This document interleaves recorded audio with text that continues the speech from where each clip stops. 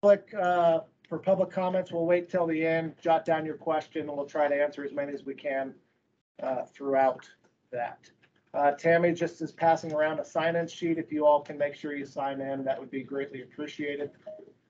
And am I missing anything? Looking at the board members. Dylan, are we good?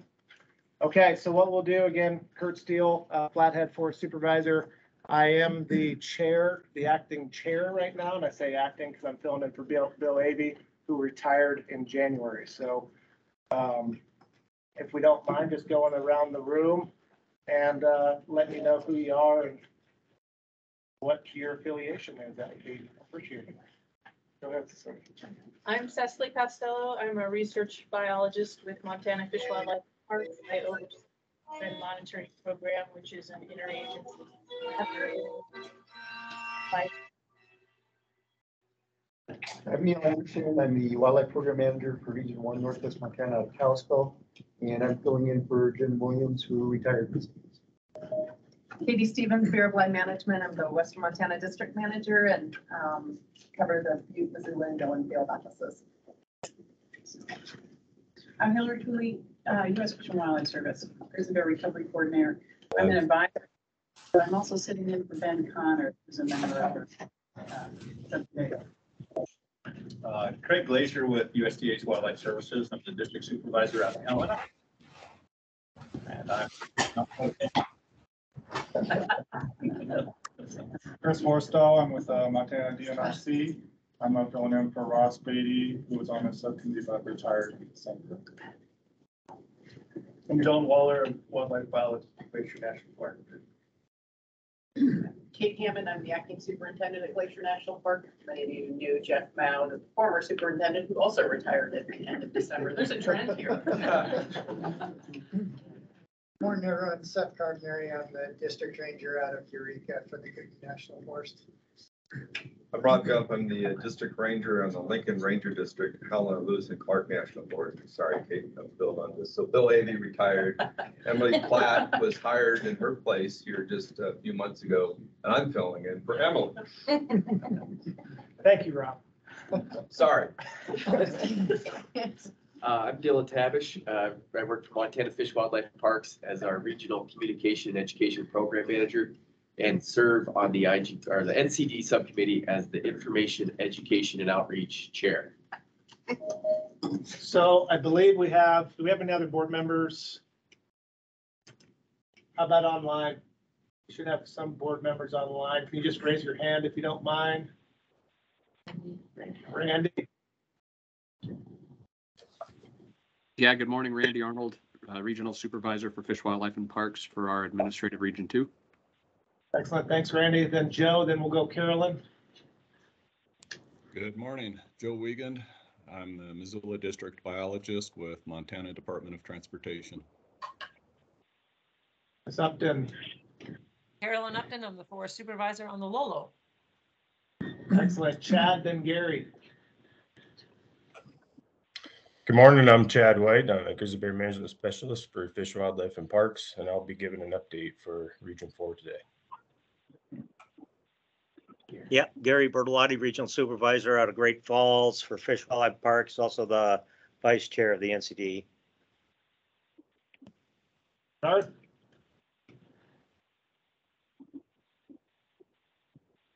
Good morning, everyone. I'm Garth Moore. I'm the Large Carnivore Specialist for the province of British Columbia. George. George Edwards, Montana Livestock Law Sport Executive Director. All right, excellent. I hope we covered everyone's there. Buzz. Did I miss someone? Buzz Cobell. Buzz. Go ahead, Buzz. Sorry.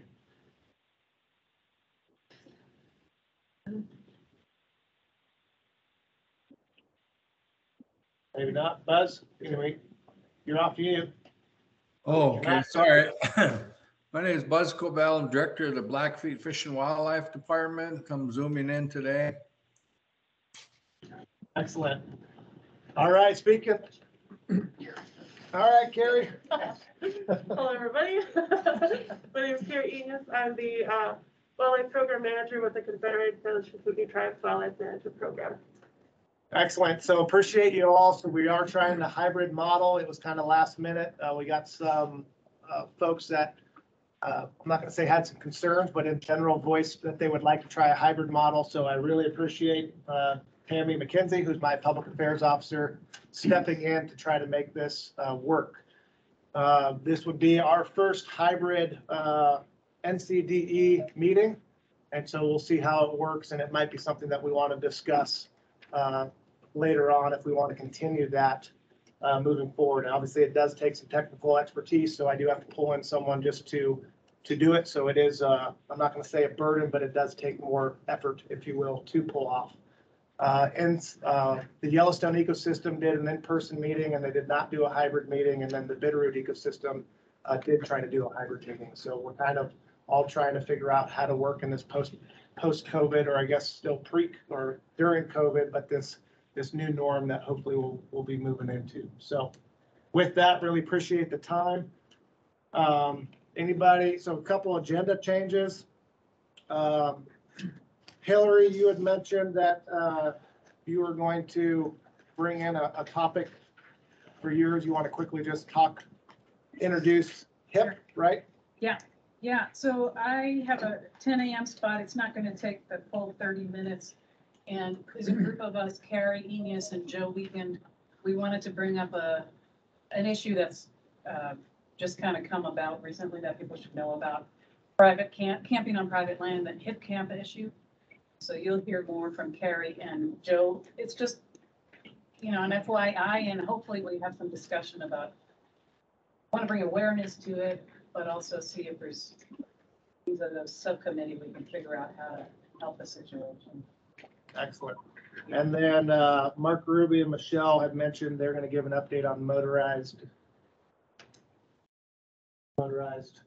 access report, our biennial motorized access density report. There we go. So that'll happen during the 11 a.m. NCDE conservation strategy discussion. That shouldn't take the full 30 minutes that we have allotted. So that's what we're going to be trying to do. I did also see that we didn't put in a break, so we'll try to make time for a 15-minute break if time allows. Otherwise, we plan on taking lunch at 11:30 to 12:30. There is quite a few options to go eat if you just head east. That's what I know, and we'll try to adjourn by 2 p.m. today. With that, any other agenda topics that aren't on the agenda that we want to bring up and possibly fit in, board members or subcommittee members? I do have a quick ask. Amy Menias, if you can hear me, if you would turn your cameras off, that would help us in here with the screen.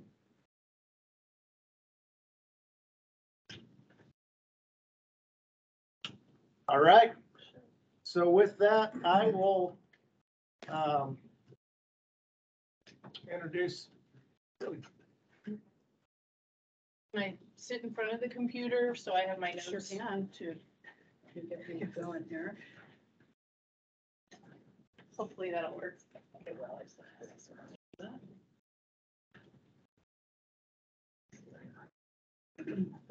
and bear with us again, the hybrid aspect makes it a little more complicated to try to make it so that folks online can see everything that we are seeing in here.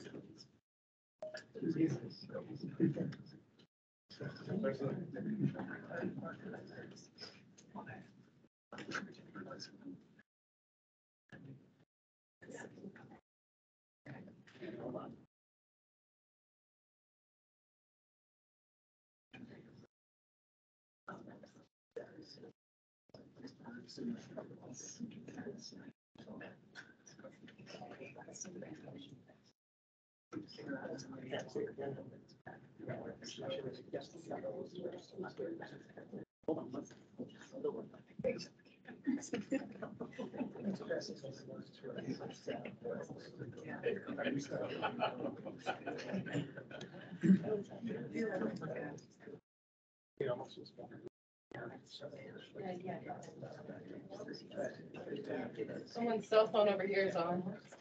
Yeah. Jeez. Sorry. Sorry. It's Craig. It is probably It is Craig's, Craig's. yeah. It's spam, it's spam. Look at- Yeah, it's the US government. Those are my Hey, favorite. Craig, your car warranty expired. Your student loans are forgiven. So folks online, if you guys can hear, you're gonna hear some noise because we're having technical difficulties at 15 minutes in. So, nope, it's nobody's fault. Folks, this is a guinea pig and trial by air, so I expect this to occur many times today. This is why we originally threw out not doing a hybrid model, because it does take more challenges.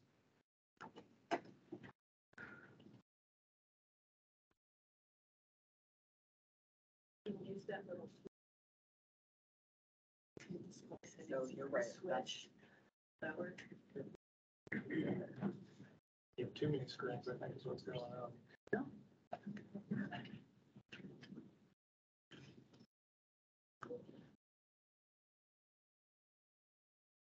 Yeah, you should take out their big screen.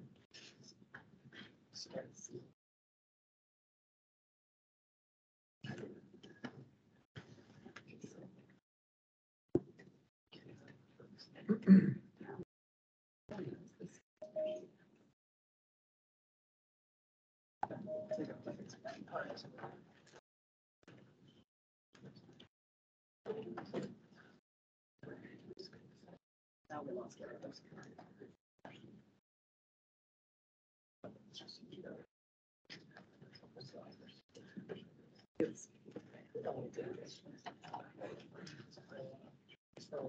Oh, it's right there. Yep. Mark Ruby at the rescue. Wildlife biologist slash IT. IT guy. He's a man of He's not many, IT at all. he's a man of many talents. Yeah. The kids. Simon knows how to get into the phone quicker than I do.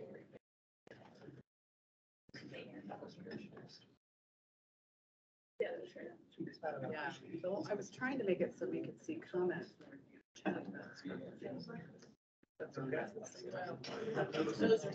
Yeah, I'll play them. So Carolyn Upton, because I know I can call on you, can you see a green screen that says field data collection? I can. All right, we are successful. Would it be okay for people to see and hear? I don't think I can change it. All right, well.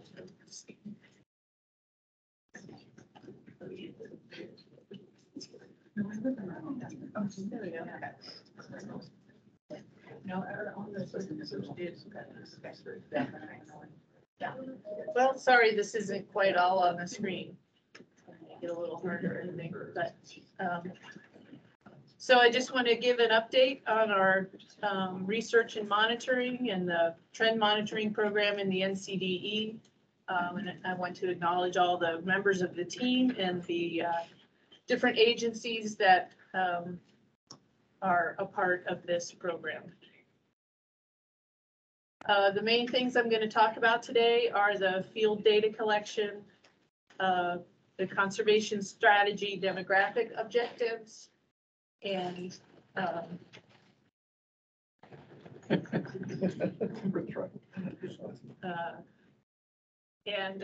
management summary. We have finally managed to get a conflict and management database going, and I can report on that for the first time as on an ecosystem-wide basis. So that'll be really exciting. Just to remind everyone, I want to describe the different parts of the NCDE ecosystem. The PCA, or primary conservation area, is the same as the recovery zone, which you see in the blue. And then zone 1 is an area around it Those two zones together make up the demographic monitoring area, which is the area that we do all of our population monitoring within.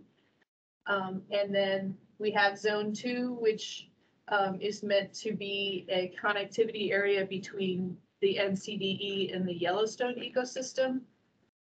Within zone 1, we have the Salish and the 9 Mile connectivity areas, which are supposed to help connect bears between the NCDE and the Cabinet Yaak and the Bitterroot ecosystem. And then we have zone 3, which is more of the prairie habitat to the east of the DMA. So for our field data collection, I did present a lot of this in the fall update, and so I'm just gonna very briefly hit on some of the high points. For the trend research, we captured 12 bears in 2021. For management or other research outside of the DMA, we captured a total of 61 bears.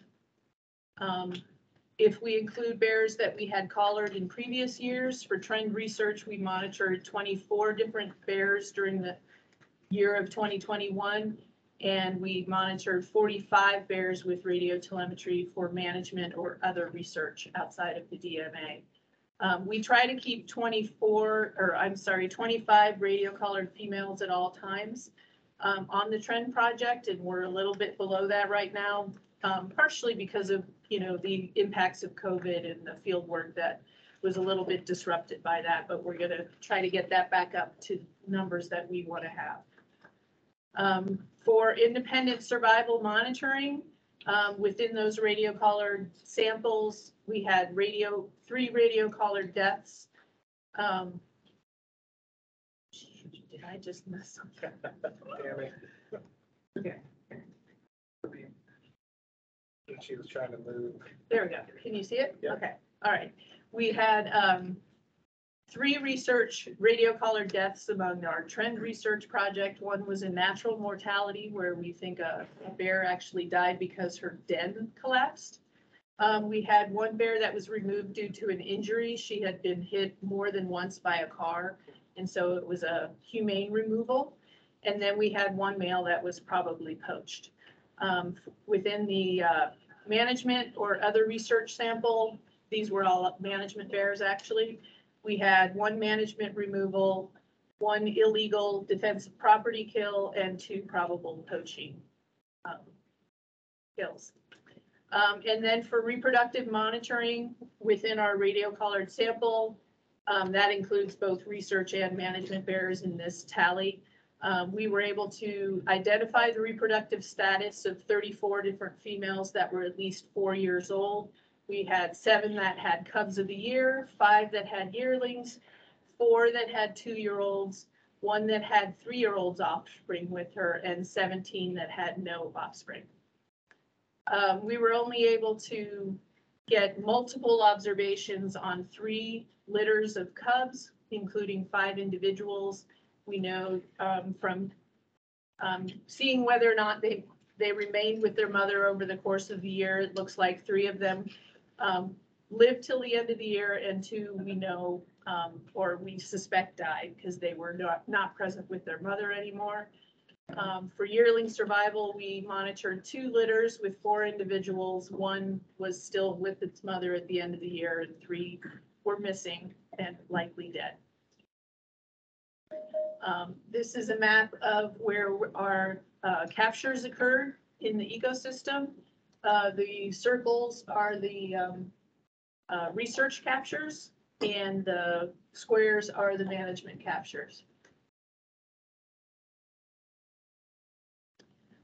For documented mortalities, we had a total of 44 mortalities that happened inside the DMA, including 33 bears of independent age, that's 2 years old or older, and then we had 11 that were dependent young. Outside of the DMA, we had 11 mortalities, 8 being independent bears and 3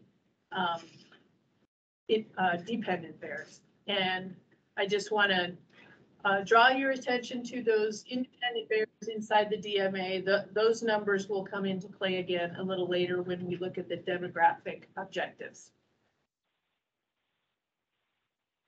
And this is a map of where the mortalities occurred within the ecosystem. Most of them were in zone 1 or on the edge of the periphery of the recovery zone or outside of the recovery zone. And we did have that one that occurred way out in the Snowy Mountains, which was a management removal for livestock depredation. It was the furthest east we've had a bear that died. These are the causes of death that we saw among the sample. The blue lines represent the average number of bears that died per year for the period, the 10-year period of 2011 to 2020, and then the orange line is 2021. You can see that we had a few more livestock removals than were on average. Also automobiles, we had a number of those, a higher number than average, and we had a little bit higher average on the poaching and malicious. We did not have any train mortalities this year. We did not have any mistaken IDs. This is another, I thought I'd go through I took those causes of death and I put them into these 7 categories, kind of combined some of them. And I wanted to look at them for the independent bears again within the 3 areas of the PCA, Zone 1, and outside of the DMA. So this is a graph going from 2004 to 2021, a 17-year period. You can see that there is no real trend of the numbers of mortalities inside the recovery zone or the PCA in any of those. And you see that, you know, during most years, we pretty much have all of them represented as a cause of death. It's a very different story when you look at Zone 1. There's been a significant increase in the number of mortalities that are occurring there as bears are beginning to expand their distribution and expand their density within within Zone 1 rather. And it does look like in recent years that perhaps management removals are becoming a little bit higher proportion of those deaths in Zone 1. And then outside of the DMA, we're still relatively low numbers of bears that are dying, but we again see that they die from all the various causes of death, even outside of the recovery of the DMA. I wanted to give a brief talk about some work that we've tried to do to try to get a little bit more information about bears in the wilderness. This is a map of the 3 wilderness areas that are kind of in the interior of our recovery zone, the Great Bear, the Bob Marshall, and the Scapegoat Wilderness.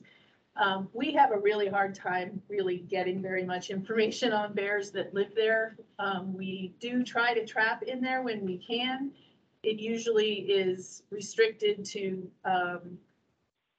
later in the year when we can get access in there. So a lot of times we're not in there till July or August to do our trapping, and we often don't have very good luck in there at that time of year. So we decided to try to put out some remote cameras so we could kind of get an idea of where we might see bears, where we might target for trapping. And then we were also interested in trying to see whether or not we could document females with offspring in some of those wilderness BMUs with the use of camera. So we started putting out cameras in 2018. In the first year, they were cameras that were put out in the spring and picked up by the fall. Starting in 2019, we used some cameras that we were able to leave out over the winter, which gave us the opportunity to document bears earlier in the spring. And that's what we did during 2019, 2020, and 2021. And overall, we had 39 different cameras. And if we exclude the time when bears were likely in the den, we had about 4,000 days that we documented with pictures.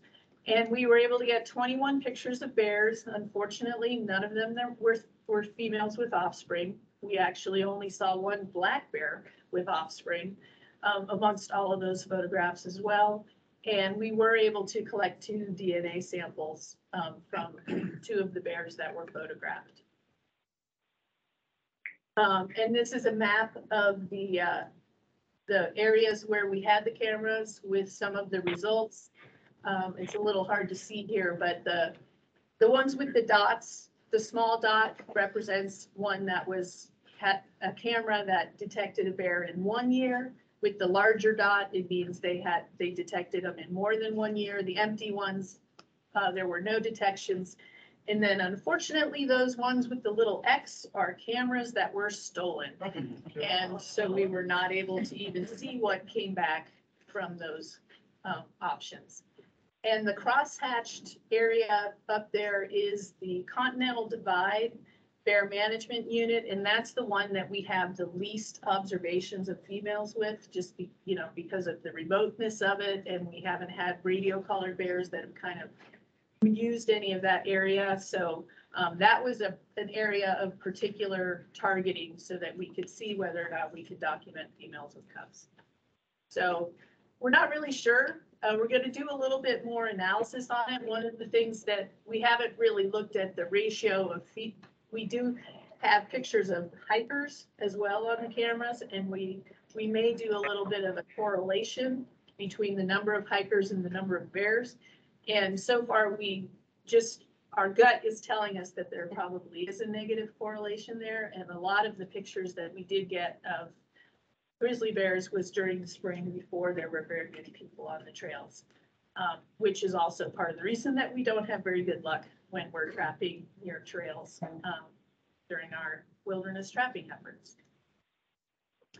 Another thing I just wanted to touch on is another data stream that we do is we do collect opportunistic samples of hair, or when we encounter them. These include times when there's been a conflict and maybe the managers might pick up a hair sample at a conflict site, but there's also kind of backcountry sites where we just find a rub tree or a bridge or something that bears have rubbed on, and we will collect those samples.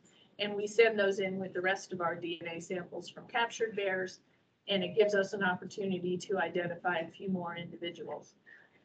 And in 2021, we had 34 bears that were identified among these opportunistic samples. 12 of them were new individuals, and 22 had been previously identified. In 2020. Yes, You're right. Yes. We don't have 2021. Yes, Yeah. these are 2020 data because we're always a year behind on our genetic analyses. So, thank you, Lori. No problem. Okay. This is just a map of where those opportunistic samples were collected. Again, most of them were in zone 1. We did have a few that were inside the recovery zone. Okay, so the next topic, I'm going to talk about the conservation strategy demographic objectives, which you can read about in the conservation strategy. The first being the occupancy thresholds. We are trying to maintain documented presence of females with dependent offspring at least every 6 years in 21 of the 23 bear management units of the PCA or recovery zone, and between in at least 6 of the 7 occupancy units of zone 1. This is a map of what we saw in 2021. So this is not this whole 6 years. This is just actually what we saw in 2021. So we had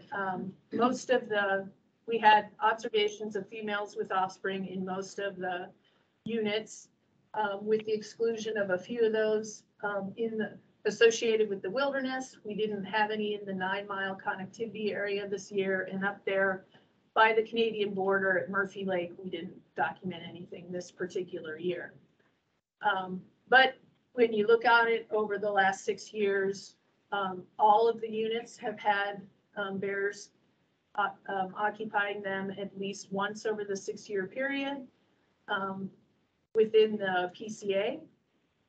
And then here within zone 1, all of the units have had occupancy during the last 6 years, and pretty good occupancy even in zone 1. Our second objective is the independent female survival threshold. And this is using a 6-year running average. We want to maintain an estimated annual survival of independent females that maintains a projected 90% probability that the population is above 800 bears. And for the 2021, that threshold is a survival rate of 0.93. Just to give you a little bit of a refresher about how we come up with these numbers, we project the population forward. This was the population estimate in 2018. We projected it forward, and that would give us an estimate of 1,114 bears in 2021 would be our estimate. And then we take the projection and we use different female survival rates, assuming the lowest male survival rate that's allowable. And then we determine what the minimum female survival rate would be. So that's how we come up with that 0.93 for 2021. And our survival met that limit in equaled that value in 2021. So our survival rate is 0.93 among our radio collared sample. And then our next objective is the independent mortality thresholds. Again, we're using a 6-year running average, and we limit the annual estimated number of total reported and unreported mortalities to 25 females and 30 males, given our 2021 threshold.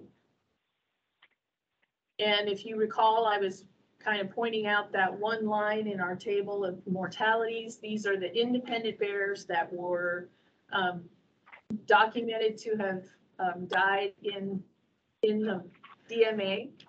We take those numbers and we divide them into categories, and for the ones that were reported, we divide them into causes of death with high reporting rate versus low reporting rate, and then we try to estimate the number of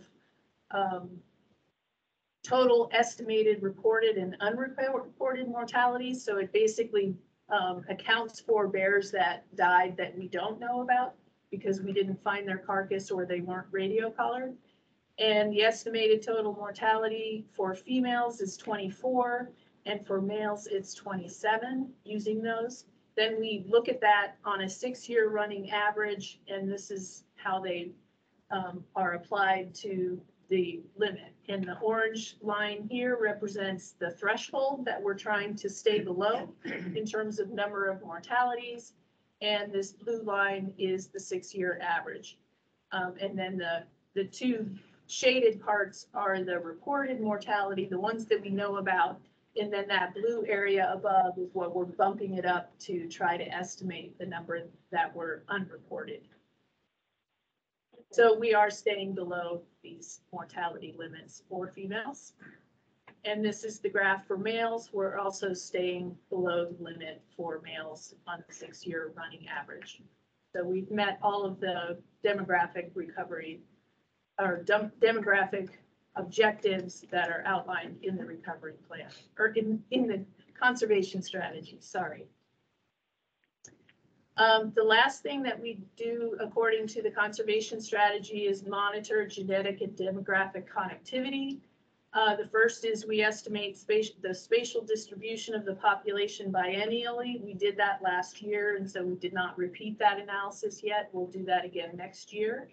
But we do take all of those genetic data that we have available to identify the population of origin for individuals, and then see whether or not there's been any documented movement between ecosystems.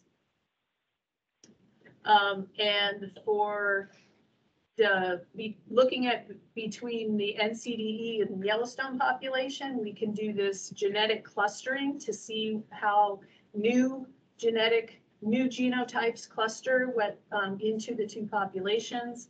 And at this with data going up to 2020 for both of the populations, we have no evidence that we've had an immigrant come into either of the populations from the other one.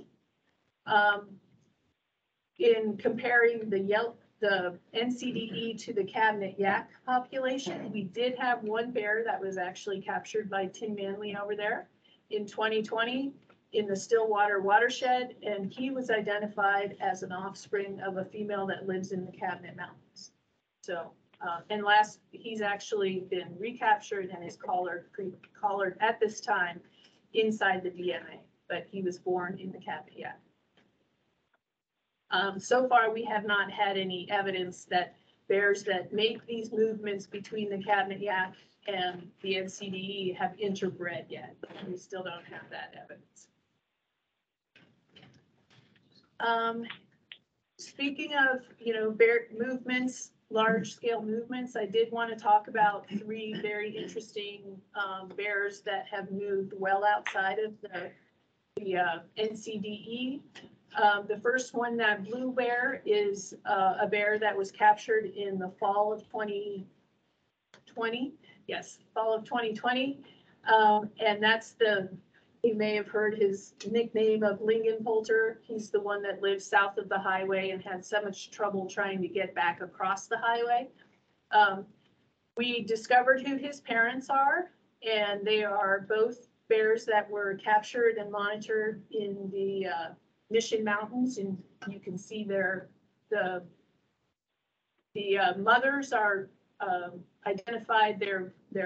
Each of their years that they were monitored are identified with a symbol, and the females are the triangles.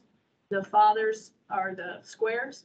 But anyway, his parents lived in the Mission Mountains, or last we knew they live in the Mission Mountains. And if you look at the distance between where his mother lives and where he apparently appears to have set up his new home range, it's 128 kilometers. The second bear is the bear that was identified and photographed by the U.S. Fish and Wildlife Service during their camera surveys, trying to see whether or not they could identify bears that are in the area between the NCDE and the Bitterroot ecosystem. And that bear, we don't know that's the yellow bear. Yes. And that bear, the parents live right on the edge of the recovery zone on the southern end. And that distance is 140 kilometers from the mother to that bear. We don't know whether that bear has kind of settled in a home range or not. It might still be dispersing, but that is the distance that we have for that. And then we have a camera photograph and a DNA sample that was taken in the Big Hole by people in carnivores that are working with some of the landowners down there. We were able to get a genotype from that. We do not know the mother of that particular individual, but we did identify the father, and the father lives 214 kilometers away closer to the east front. The mother might live closer, but in any case, those are fairly significant dispersal distances. And they are much larger than the area that exists between the NCDE and Yellowstone at this point. The distance between the distributions of those two populations are down closer to 60 kilometers, so less than half of those distances. So that's just kind of really interesting information for us. And then the last thing I want to talk about our management database and give you some information on what we learned about that. So we put together this management database. We started it in 2020, and we're still making a few tweaks to it to try to make it as usable as we can. But the main things we're trying to do is record human grizzly bear conflicts, record the preventative actions that the managers are using, and then it's a place where they can record observations, including females with offsprings and some of those outliers. And then they can record where they pick up these opportunistic DNA samples, that we have really good information about where they came from. So these are the data from 2021. And we have 5 general categories of the types of conflicts. These are actual conflicts that were recorded within the different units within the NCDE. And we include unnatural foods where bears are accessing or trying to access unnatural foods, depredation, property damage. Much of that is when bears are trying to access food. Human interactions, which includes where times when bears get very habituated or food conditioned, aggressive encounters or injuries or fatalities, and then agriculture and crop damage. As you can see, the number of conflicts is very much the highest in Region 1, and kind of doubles or is quite large compared to most of the other regions. I should note that the data is incomplete for the Blackfeet Reservation. They had some computer glitches and lost their electronic information, so we're hoping that we can add to this later. The information represented in these data for the Blackfeet only include the times when they captured a bear, because we have that information in our data.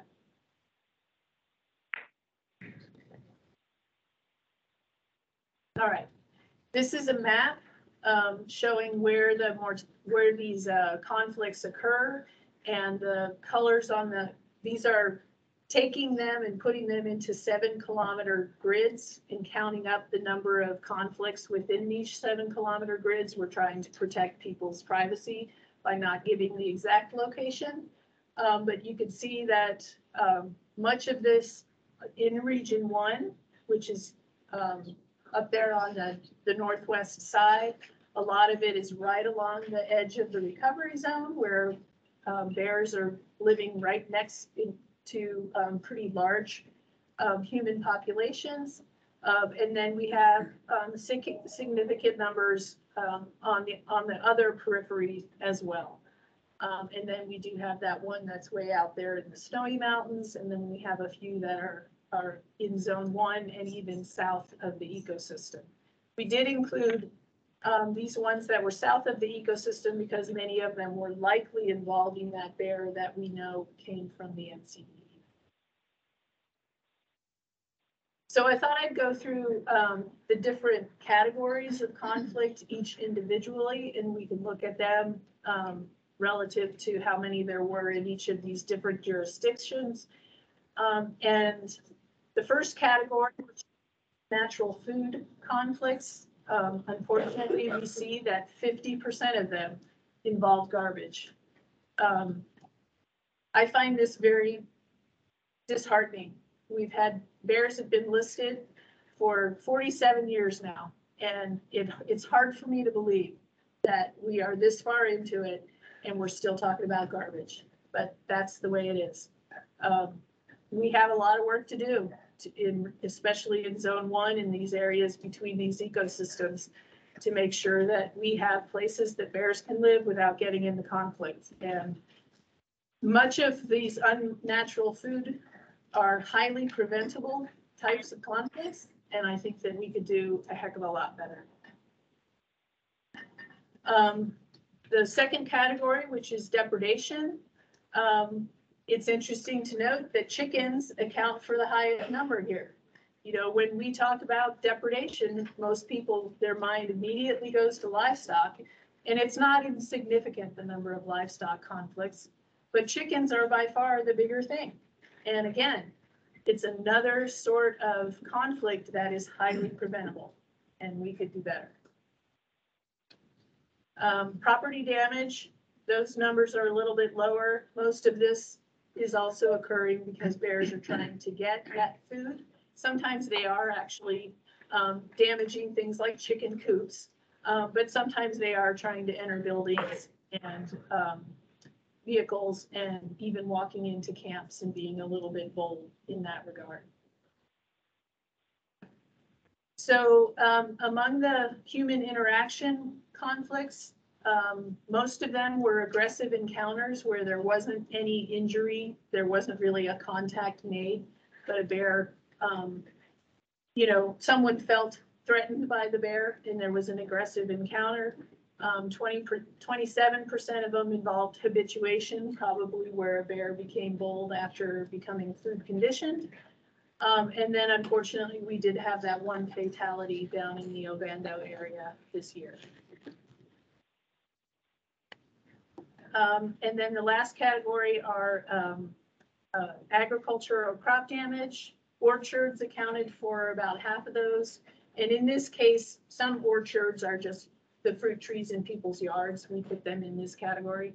And then beehives were another category, which is, again, a highly preventable sort of conflict. So,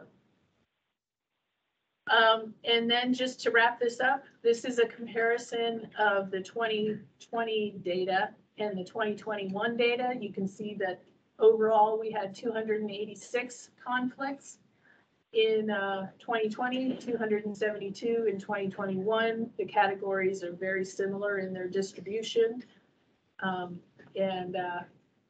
That's where we are. Comparing the 2 years, I did want to report also the bears that were captured, either because of the conflict or trying to prevent a conflict because a bear was near people. So those preemptive captures are times when bears are kind of in the area around people and there's a effort to capture the bear and move them out of there before they come a conflict.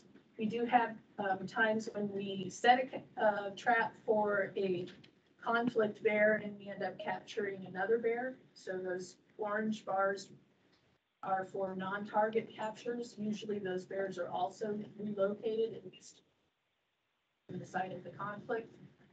And then the gray bars are where target bears were captured and translocated.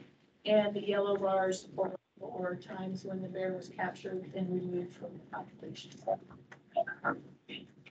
And lastly, I just wanted to say that we also had 61 instances where the bear managers were doing preventative actions. Those included times when there was a bear in an area and they were trying to secure attractants. And then the other parts were times when they were just responding to a need to try to secure attractants. So these are preventative actions that really were not involved specifically with a conflict. And with that, I would like to acknowledge the various people that helped with the field work and collecting all of these data. And I can answer any questions from the subcommittee. All right, so we're a little behind, but let's see if there's any subcommittee questions. Let's take 5 minutes to see. If we don't have any questions, that's okay, but. Neil. Just a question on your livestock depredations. Okay. Did you break that down by geographical area? I'm imagining that most of the chicken occur over on this side and then you get more livestock. Yes. Yeah, but it is a little mixed. It's not entirely so, but by far the most chicken depredations occur in region 1. Yeah.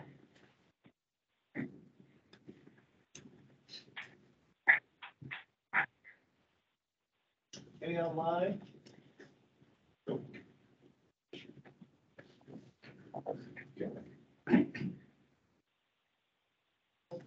Thank you so much. Really appreciate it. So we're going to transition then to Dylan.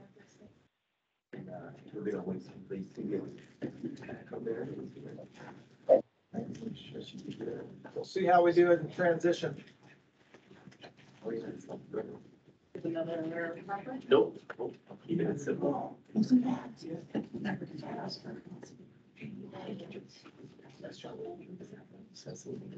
Awesome. Well, thanks, Cecily and Kurt. I'm just going to give a brief update from the information, education, and outreach subcommittee for the NCDE. We are the subcommittee, the IEO subcommittee for NCDE features myself and Chiara Cipriano from Helena Lewis and Clark Forest. We're a little light on subcommittee members right now, so I would ask for all the other, all of you in the room, if you have staff who you think would be good to have on our subcommittee, I'd love to have a few more members on it. We've lost some folks to retirement and moving on to different positions, so that's why it's just me and Chiara right now on this subcommittee. But if you have any staff or know anyone who you think would be useful on that subcommittee, please send them my way. I would love to add them. That subcommittee, the primary role is to review the grant requests that come in annually for information, education, and outreach efforts. For example, we funded three or four this year in the NCDE, including $3,300 to the Swan Valley Bear Resources Conflict Mitigation Program run by Swan Valley Connections. That's been a long time program that Luke Lamar and others have ran down in the Swan. It's been very successful, and we've supported them with an IGBC grant. We also have awarded $6,000 for the Bridging the Gap Living with Grizzly Bears Outside of the Recovery Zones program. And that's kind of been worked with the Helena Lewis and Clark staff, have worked with some organizations over there to work on education outreach in that area. And then $5,600 for the Casanta District Bear Ranger up in the Kootenai National Forest. And that's been another successful kind of education effort to support with IGBC grants. So these grants, we get tons of grants annually for across the IGBC ecosystems, and those subcommittees for each of these subcommittees help review, rank, and choose which programs get supported, and always want to have as many perspectives on that committee as possible. We also just have conversations and discussions about how we could try to address some of the issues that Cecily brought up, is primarily mortalities. How can we try to reduce mortalities through education and outreach in our subcommittee or in our ecosystems? And so having more people on that subcommittee makes it, I think, a better effort. So that's my plea and sales pitch for getting more people from all the different agencies and groups on there. To kind of really segue off of what Cecily talked about, excuse me, one of the primary efforts that the EO subcommittee for the IGBC has focused on, thanks to Lori Roberts, who's really spearheaded this effort, is the Bear Smart Community Program. And that's really looking at addressing what Cecily just pointed out as a huge issue, which is improper food storage. It's just a constant perennial issue that we're dealing with, and it's leading to mortalities. And so one way this is through this program that's still in the works. It's the Bear Smart Community Program that will essentially really try to help communities country come up with ways that they make their community, proper food storage is a big one. Community plans that they would work with bear managers on to help identify issues in their leading to conflicts with bears, mortalities with bears. And so Lori and others on the other chairs of the IEO subcommittees, as well as Kim Johnston, have really worked hard. I mean, I can't remember how many meetings we've had in the last 6 months, like dozens. And Lori is just really championing this program. Present to the IGBC Executive Committee this year with a little bit more of a fine-tuned product that we would hopefully get out there, and basically just to give these communities toolkits and ways so that they're not having to just start from scratch without the expertise that a lot of our cities and counties don't have, and just basically hopefully on a silver platter, give them the tools and resources and assistance they need to address these issues. I mean, it's happened organically, actually, just right up the road in Whitefish, and I really want to give Whitefish, the city of Whitefish, kudos, and in many ways, they're almost the model that we're hoping to perpetuate across Bear Country, and that's recently they passed the city ordinance that is requiring all city garbage cans be bear-resistant containers, and so they are through a $6 a month increase to their garbage fee, gonna give almost 4,000 bear-resistant containers to all city residents. And that's, I think, that's a huge, obviously a huge part of what the Bear Smart Community Program would help to increase awareness and support for. But to see the city of Whitefish really lead the way on their own has been great. Our Fish, Wildlife, and Park staff, particularly Eric Wenham and Justine Valyers, have really worked with the city to increase their awareness. Last summer, they had 19 different black bears roaming through town, and that really was leading to daily issues and conflicts. We also have grizzly bears that are going through town in Whitefish too. So it was you know, kudos to the city and the residents who saw the need to address it, and they jumped on it. And they just about 2 weeks ago passed that city ordinance. And so would love to give Whitefish all the credit for taking the reins and being proactive on that front for that, and hoping that now they can also be a model in our Bear Smart Community Program to show other communities that you can do this. There's things you can do and help that we can provide to address those issues. So that is kind of the primary. I'll try to keep us on track here, but that's kind of the primary two things I wanted to mention. Other than you can just see the, you know, with spring's arrival, we're unloading swag is informational materials and resources across the region as best we can. If any agencies would like digital copies of postcards like this one, please let me know and we'll help you from Fish, Wildlife, and Parks perspective. We've got signage that we've created in previous years with the IEO subcommittee about, you know, fast-paced recreation on our trails to increase awareness for bikers and hikers. Food storage has become a kind of the priority, as Cecily's presentation showed, that's an issue that we need to really, I think, address head on. And so everything from bear fairs that our bear specialists are doing and that other agency groups are doing, that's a huge one. Educational videos, we're trying to get more of those out on social media and then shared on places like the IGBC website.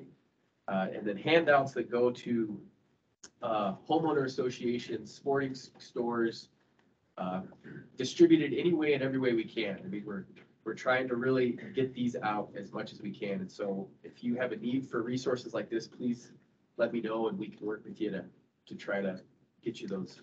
As well as inert bear spray I put out. If you and your bear rangers or other staff have needs for inert bear spray, Lori, through the IGBC grant process, was able to get each of these ecosystems a ton of inert bear spray that are really effective educational tools. That's, I think, become a big attraction for our bear fairs. People show up because they just want to spray the inert bear spray. And it's a really, you can see it's kind of a light bulb moment for folks. They hear about bear spray and they know a little bit about it, but once they actually hold it, take the safety off and spray it, you can kind of see a good light bulb reaction there. So if you or your staff have needs for that, please let me know as well, and we'll try to get you what we can. Yeah, I guess I'll stop there, other than to say a reminder that David Diamond, the IGBC coordinator, is asking that we, everyone who wants to receive updates about IGBC related news, including meetings, to sign up on the IGBC website.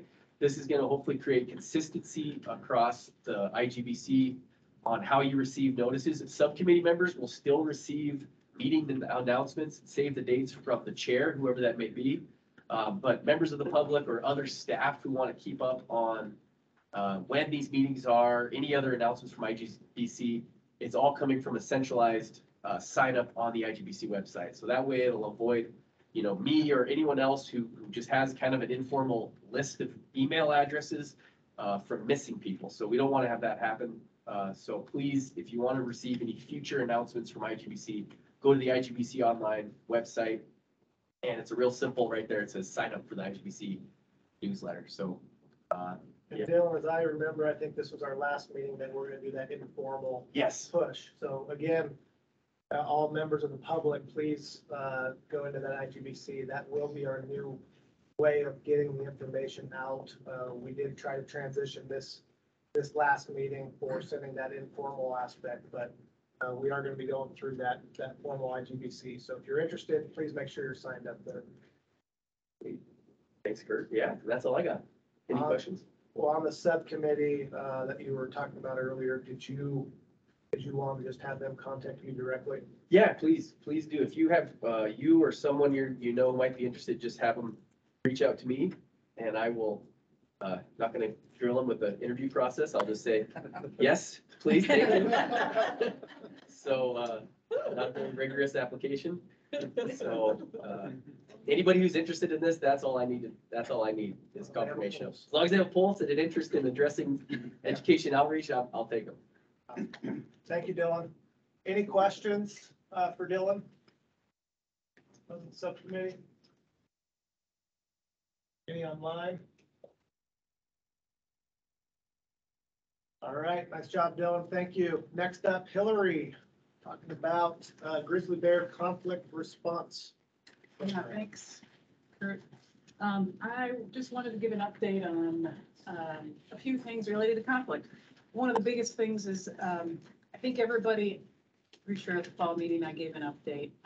There's a new law in Montana, it went into effect March 1st, Senate Bill 337, and it says a couple things. FWP staff cannot relocate conflict bears if they're in conflict inside the recovery zone. That's one of the major pieces of it. So what that means for us is that we have to do relocations now in those areas. For any bear that meets a conflict, the definition of a conflict. And so we've developed an MOA with FWP that kind of goes into a lot of detail for who's going to do what, the roles and responsibilities, so that everybody's clear in what cases, FWP they can go out and trap, they can handle a bear, put it back in a trap. We will come and pick it up and then move it. And so it's, when you start thinking about it, it's a pretty complicated process that we're trying to work through. So we have this MOA, and we're hiring staff. Actually, on Monday, we have a couple staff that will start. 2 people will be in Montana. 1 person will be in Wyoming. There's not a law there, but there's a situation and they've asked us to respond. Then we'll have a rover person who can go, we might need to help in Idaho, they can be available. One of them is here. Amber Cornett. Yeah, don't make us stand. I just wanted to introduce Amber. She's not on board yet. She starts Monday. So she decided to come, and so you'll hear a lot more from Amber. And the other people are starting a couple next week, and then the other ones hopefully in early June. And it's a background check. It just takes a while. So yeah, I wanted to let people know that. There's a lot of work that we've been doing, especially Jennifer. Amber's been helping a little bit too, in terms of working with the forests on relocation sites. And so, with the Flathead, Helena Lewis Clark, there's a number of forests where this is kind of a normal thing, but it's been the state that's done it. And so we are working with them to make sure we know, we agree on sites that we can use to come up with contact list, who are we going to contact now, and a communication plan. And then we're also talking to forests that don't typically do relocations. So if you remember in 2018, we had that bear in Stevensville, and we didn't have a relocation site down there. We didn't have anything in the Bitterroot or the Lolo, and so, or the Beaverhead Deer Lodge. And so that's a huge deal for us too. We're trying to be really slow about it. We don't want people thinking we're reintroducing bears into new areas. That's not what we're doing at all. But if we have a bear that's an incidental catch, or maybe it's a minor conflict, we would like to be able to relocate it somewhere nearby rather than moving it back north of 90. And so, but we're aware it's new for people, and we don't want to do anything that could reduce tolerance. So that's been a big process. It's still ongoing. And so far this year, we have had a lot of conflicts. Most of them have been on the Blackfeet Indian Reservation. So we haven't had to relocate any bears. We might tomorrow, though. There's a new conflict in Columbia Falls, and it was stuck at Justine. Yeah, just be aware of that. It's a new thing for us. But we're gonna have some staff, and relocations are not gonna take up 100% of their time. So most of their time will be prevention, education. So Dylan, I can volunteer 2 people for the subcommittee. And we've been talking with Lori a little bit about Bear Smart. Maybe these folks could be helpful in the Bear Smart program. And if I was talking with Danielle Oriler, when we get people on board, we want to make sure we're coordinating really well and not duplicating efforts, not causing extra problems. And so I want to know from people how things are working, or if we should do things different, how we can help in general. So yeah, I think that's pretty much the conflict update. Any questions for Hillary? And then we're going to transition to the HIP update. But any questions for Hillary before we do that? You know, online? Hillary, really appreciate it. I know this is the first year of Fish and Wildlife Service kind of taking over this, but from what I've gathered, at least from the Flathead folks, I think that communication bridge is happening, and it will continue to get better as we move forward. So. Yeah, it'll be a little bit clunky maybe to start as we figure it out, but we'll quickly get it there. Awesome. Thanks. You want to introduce the next topic too, Hillary? Sure, Carrie. Well, Carrie, you're probably better to introduce this. Yeah, Carrie brought this up. I'll help you get it pulled up here.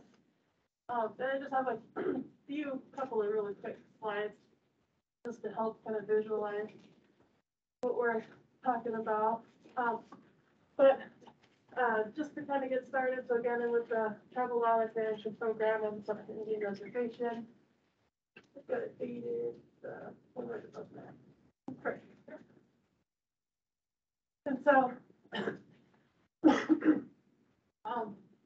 so last year, Peyton and I, we dealt with a lot of the grizzly bear conflicts on the reservation, and there was a couple of times where, you know, we'd be working with folks. There was a particular instance where we're on the phone with somebody that had, you know, multiple trees, open, unsecured. They had their garbage unsecured. It was a venue that also had weddings, but they didn't secure wedding garbage attracted. So yeah, this is perfect here. Thank you.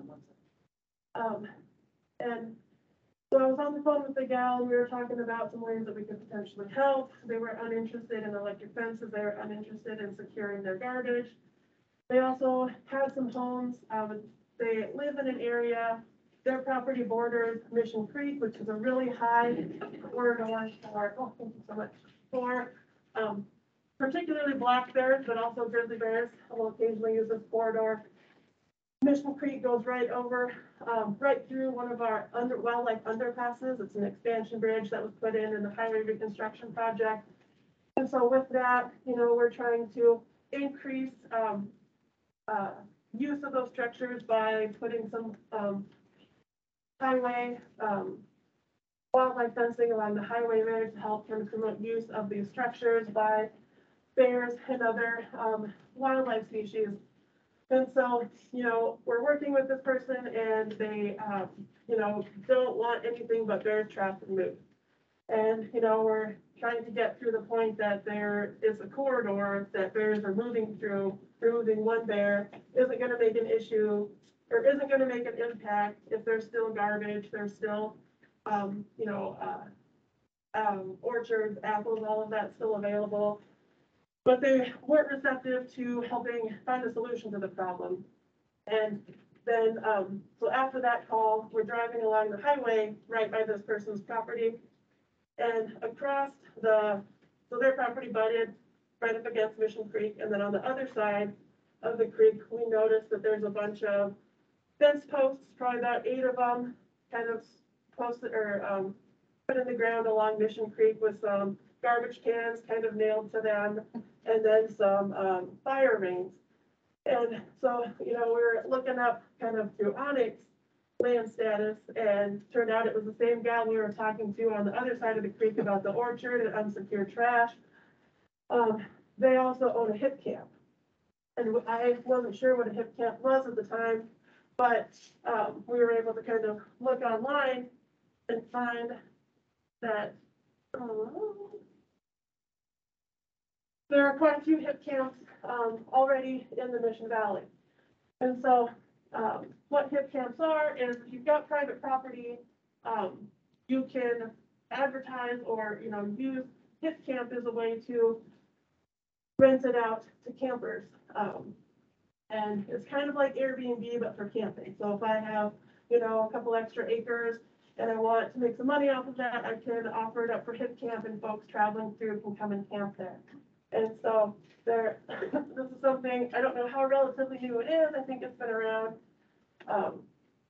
for a while, but it's the first that we've kind of had it come up in a conflict.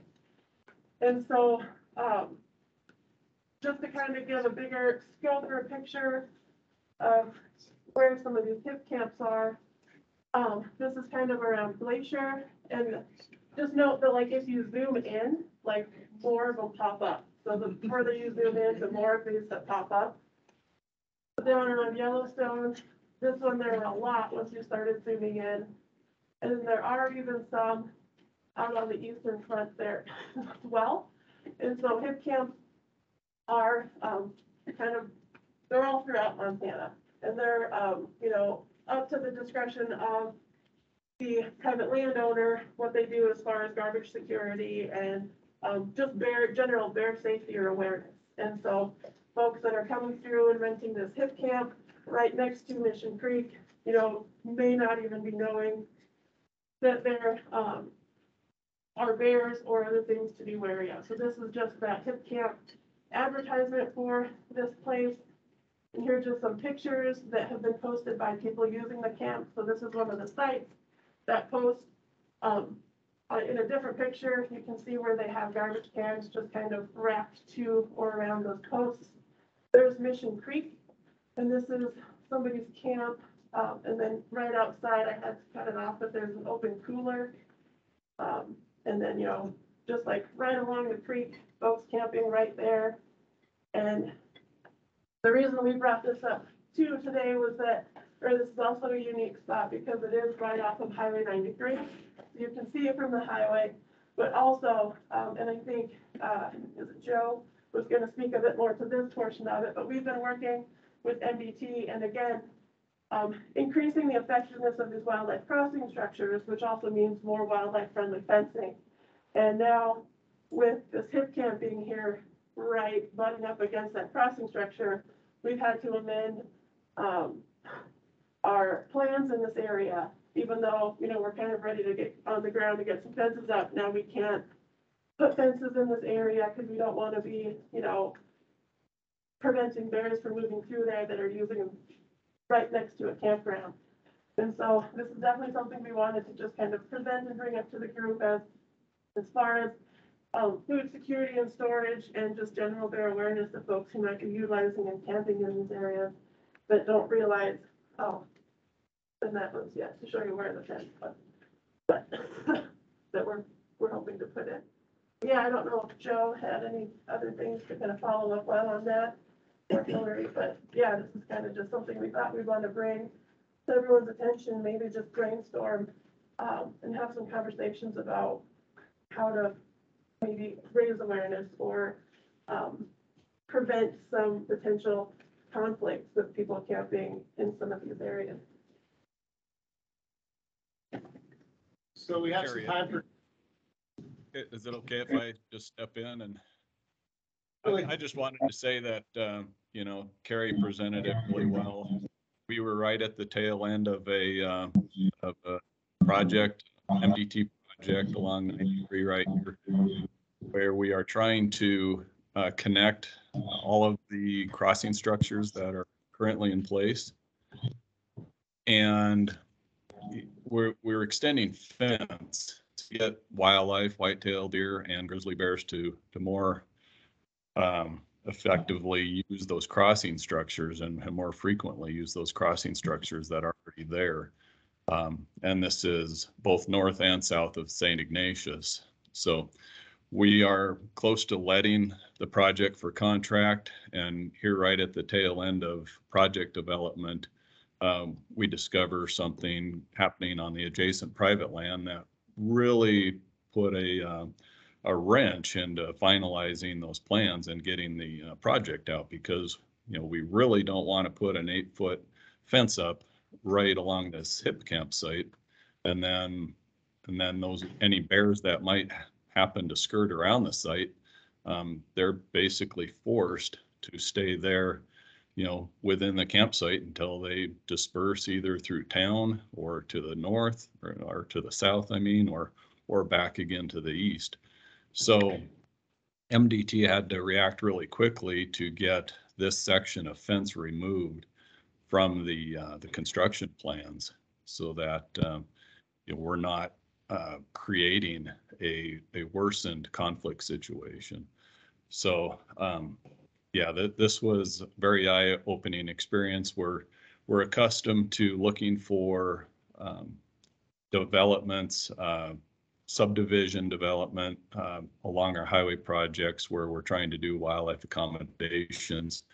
But this is something new that now we keep an eye out on, just to make sure that we don't create a conflict situation or make a potential situation a lot worse by suddenly blocking animals and keeping them in an area that we really don't want them to stay.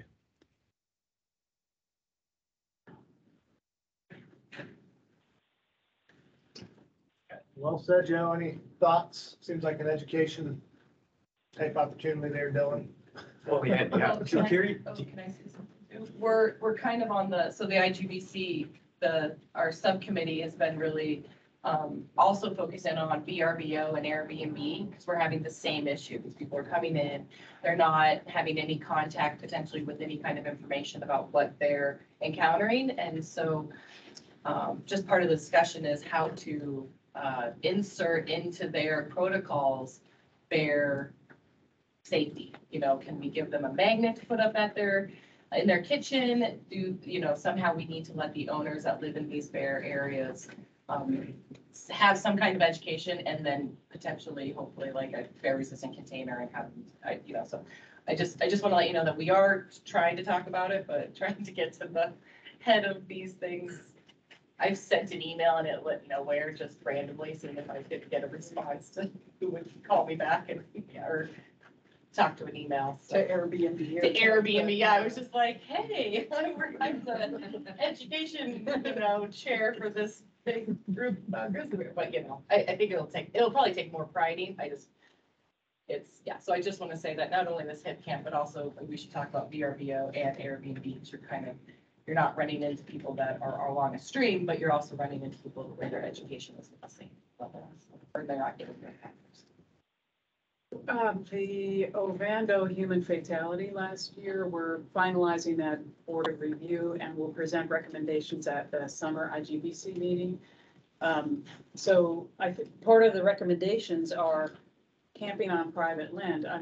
So that scenario, if people are not familiar with it, they were camping on private land. It was right in the community center, so you would not expect a bear to be there, let alone a bear attack a human. But they had food in the tent and right next to the tent. And so, not only is this a conservation issue, but it's a human safety issue, a huge one.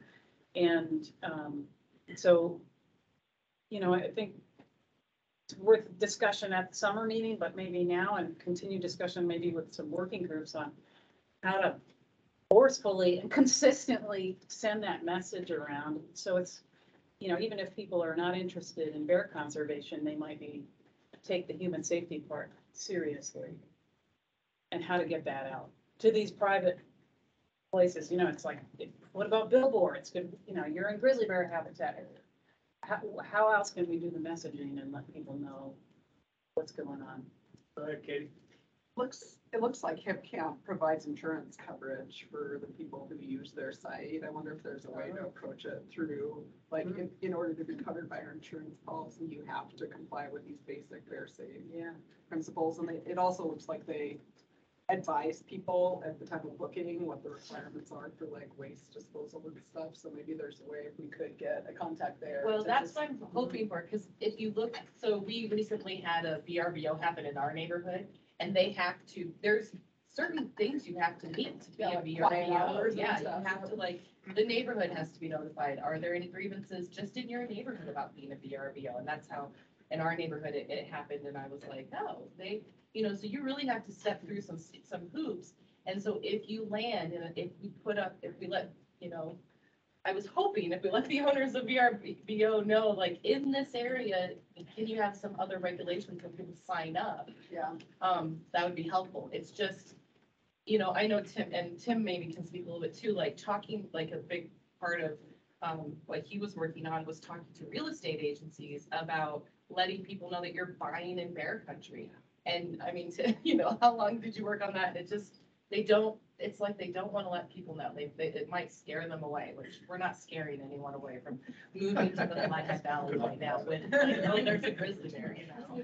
I mean, you know, so, yeah, it's gonna take some, yeah, we've been trying to brainstorm about it, and right now, like Daniel Euler, who's our Yellowstone Subcommittee chair, is working on like a poster for people to put into these VRBOs, but then you have to go around and know who, I don't know how we would distribute it. So I think let's go straight to the source and say, guess what, folks, you're gonna have to jump through one more hoop and make it bear smart. I mean, and just, you know, I would love to just ixnay it at the source in my mind, but I might not be the right person to do that. I mean, you know, little. You might be. I have other things I need to do. I think, you know, but if we could get like the IGBC Executive Committee to write a letter or to start making that, you know, our next chair is Ed from Idaho. Would that be great? Ed sent him, you know, a message or something. I'll just make a quick comment. It's not grizzly bears, but Rachel, who's my wife, worked for the Forest Service, and she was a wildlife technician on the Orange Spot Bear. She was overseeing loon nests, like on Spoon Lake, and there's a lot of Airbnbs along Spoon Lake. And she actually contacted and wrote letters or called each of the Airbnbs along there and stressed the importance of not disturbing the loon nest. And she got a lot of good compliance with that. And so I think you're right, Lori. It's gonna take a lot of effort, but if you can contact those Airbnbs and VRBOs, we did that in the North Fork too with grizzly bear stuff. Make them aware of the fact that people staying there need to use, you know, bear resistant garbage cans, don't leave garbage sitting out on the porch, that kind of stuff. So you're gonna have to go to the Airbnbs or the VRBOs or the HIP camps that you're really concerned about, I think, and contact. Can I interject something just from personal experience? So real quick, we're gonna have, so I do want to keep us on track, and I really want to hear what but as soon as I open up I'll just tell her about it. all right, thank you. I don't mean to be a stickler, but it is a really important topic, and I think it's prudent, but if we can keep to the subcommittee, that would be helpful. I think we have a lot of ideas around this, so members of the public, by all means, if you want to reach out, Lori, I'm sure you're willing. But we'll continue to move forward. So any other subcommittee members have any thoughts on this? Well, I guess I'm wondering if do we need a few people to think more about this, or do we just ask I don't know if there's capacity with the INE subcommittee to do something more, or. I think it should get moved up to the executives, to tell you the truth. Okay, yeah, because it affects all. It's the entire, yeah. Okay. So I can bring. I was thinking about putting it in my PowerPoint for this summer. Yeah. Kurt, you know, could bring it up too. You know, Okay. but one of us, I can talk with Kurt, and one of us could bring it up. But I think it's an issue that should be pushed forward. I was gonna talk to David at our next advisory meeting. Yeah, it's probably a good thing to bring up. They're doing a field trip, and I think this could be a part of that. We could look up and see the HIP camps that are in that area where we're gonna be, so. And all the VRBOs and all the Airbnbs, I mean. Yeah. Sandpoint has a bajillion Airbnbs, because we're going there as a family, so. Gary, you have a comment? Go ahead, and then we gotta move on in about 2 minutes. Yeah, just a quick comment. I mean, we're seeing it everywhere. It isn't just in the NCDE, it's in the Yellowstone, I suspect it's in the act. I'm wondering if there's a concerted effort here to address this new influx of people that really don't understand grizzly bear conservation, don't understand grizzly bear conflict, and they're actually increasing the potential for a whole new surge in conflict related to human activity and human safety. And I think we should look at it from the perspective of all the recovery areas. Yeah, well said, Gary. So I think between Lori and I, we'll try to bring that up to the IGBC and maybe try to get it on their agenda topic to see if we want to do a subcommittee, Hillary, at the bigger scale with some of these national type groups. Yeah. Luckily, VRBO was bought by HomeAway, so maybe we only need to contact one person in that realm. Same company? Huh? Same company? Same company. Yeah, they bought HomeAway bought VRBO, which HomeAway is Airbnb, so.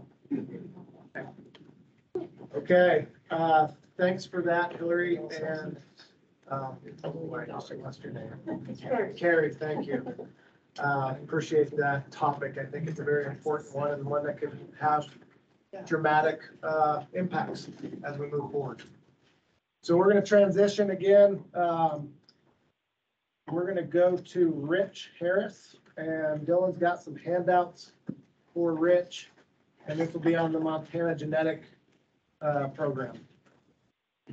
Augmentation Program. Do you want me to be here? So Absolutely. Is that work for you? Dylan's handing out some documentation. I will resist the temptation to have a little fun with the title that I've been given here. I don't know whether Montana itself requires any genetic augmentation. Rich, if you don't mind just introducing yourself. Sorry, Rich Harris, Fish, Wildlife and Parks. The reason it's called the Montana Genetic Augmentation Program is, is because this is an initiative that is at the moment coming from Montana Fish, Wildlife and Parks. But it is by no means new. It's been sitting around the grizzly bear world for about as long as I've been involved with grizzly bears, because previous grizzly bear recovery coordinator asked me to put together a meeting with geneticists at which this kind of thing came up, and that was in 1985. So it's been around for quite a while, but recently Montana Fish, Wildlife and Parks decided to suggest an initiative to move forward with actually putting this on the ground. It has to do with the Yellowstone system. They're the bears that are in need of some long-term genetic augmentation, not the bears from the NCDE, but the bears who would form the immigrants, the migrants would likely come from the NCDE. So this initiative has been introduced to the executive committee at their virtual meeting in Spokane. No particular action was taken that I'm aware of. It was then presented to the YES committee at their meeting in Jackson, and introduced to the concept, and this documentation was, I think, presented. Not quite sure that any action occurred there either. Now I'm presenting it here. What this is, I'll just a brief overview of what's going on here. There are two documents. One I've labeled the considerations and preliminary step down, and that's kind of the what and why of genetic augmentation of bears to get rid of Yellowstone. The other document is called the rationale process. I got them mixed up. The rationale process document is the what and why, and the step down is the how, when, and who. I will very briefly give you the sort of takeaway points of these documents, because they're more than 2 pages long, so people might not read them. The what and the why. We've known for decades that the greater Yellowstone population is isolated from other grizzly bear populations. That has remained the case.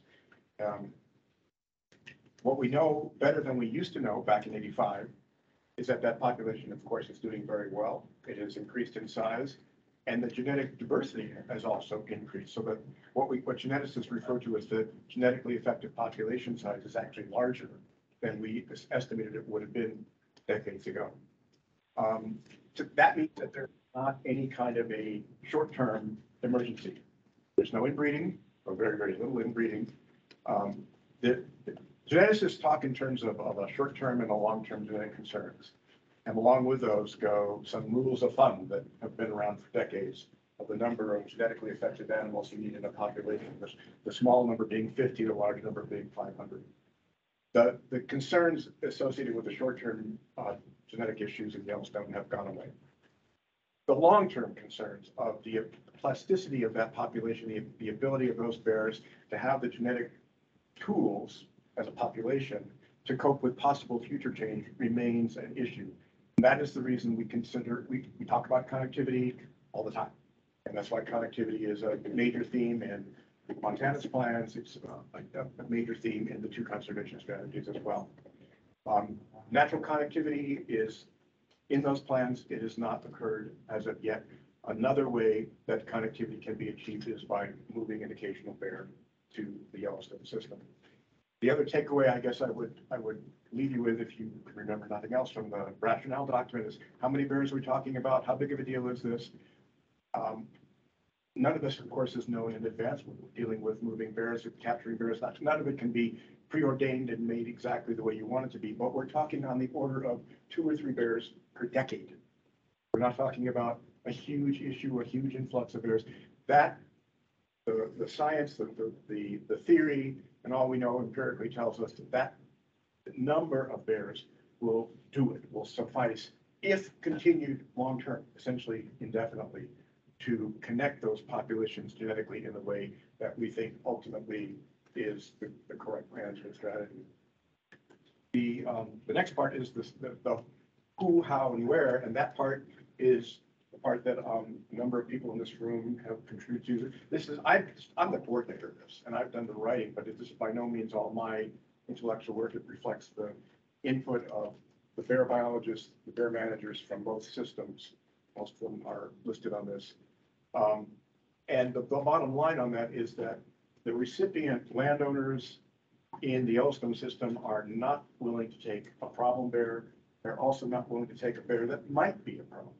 So that if the thought was, oh, well, Cecily had a graph earlier that showed some of these bears that were not the one that was intended to be captured. It appeared to be an innocent bystander in a conflict situation, but as far as we knew, not involved with conflict itself.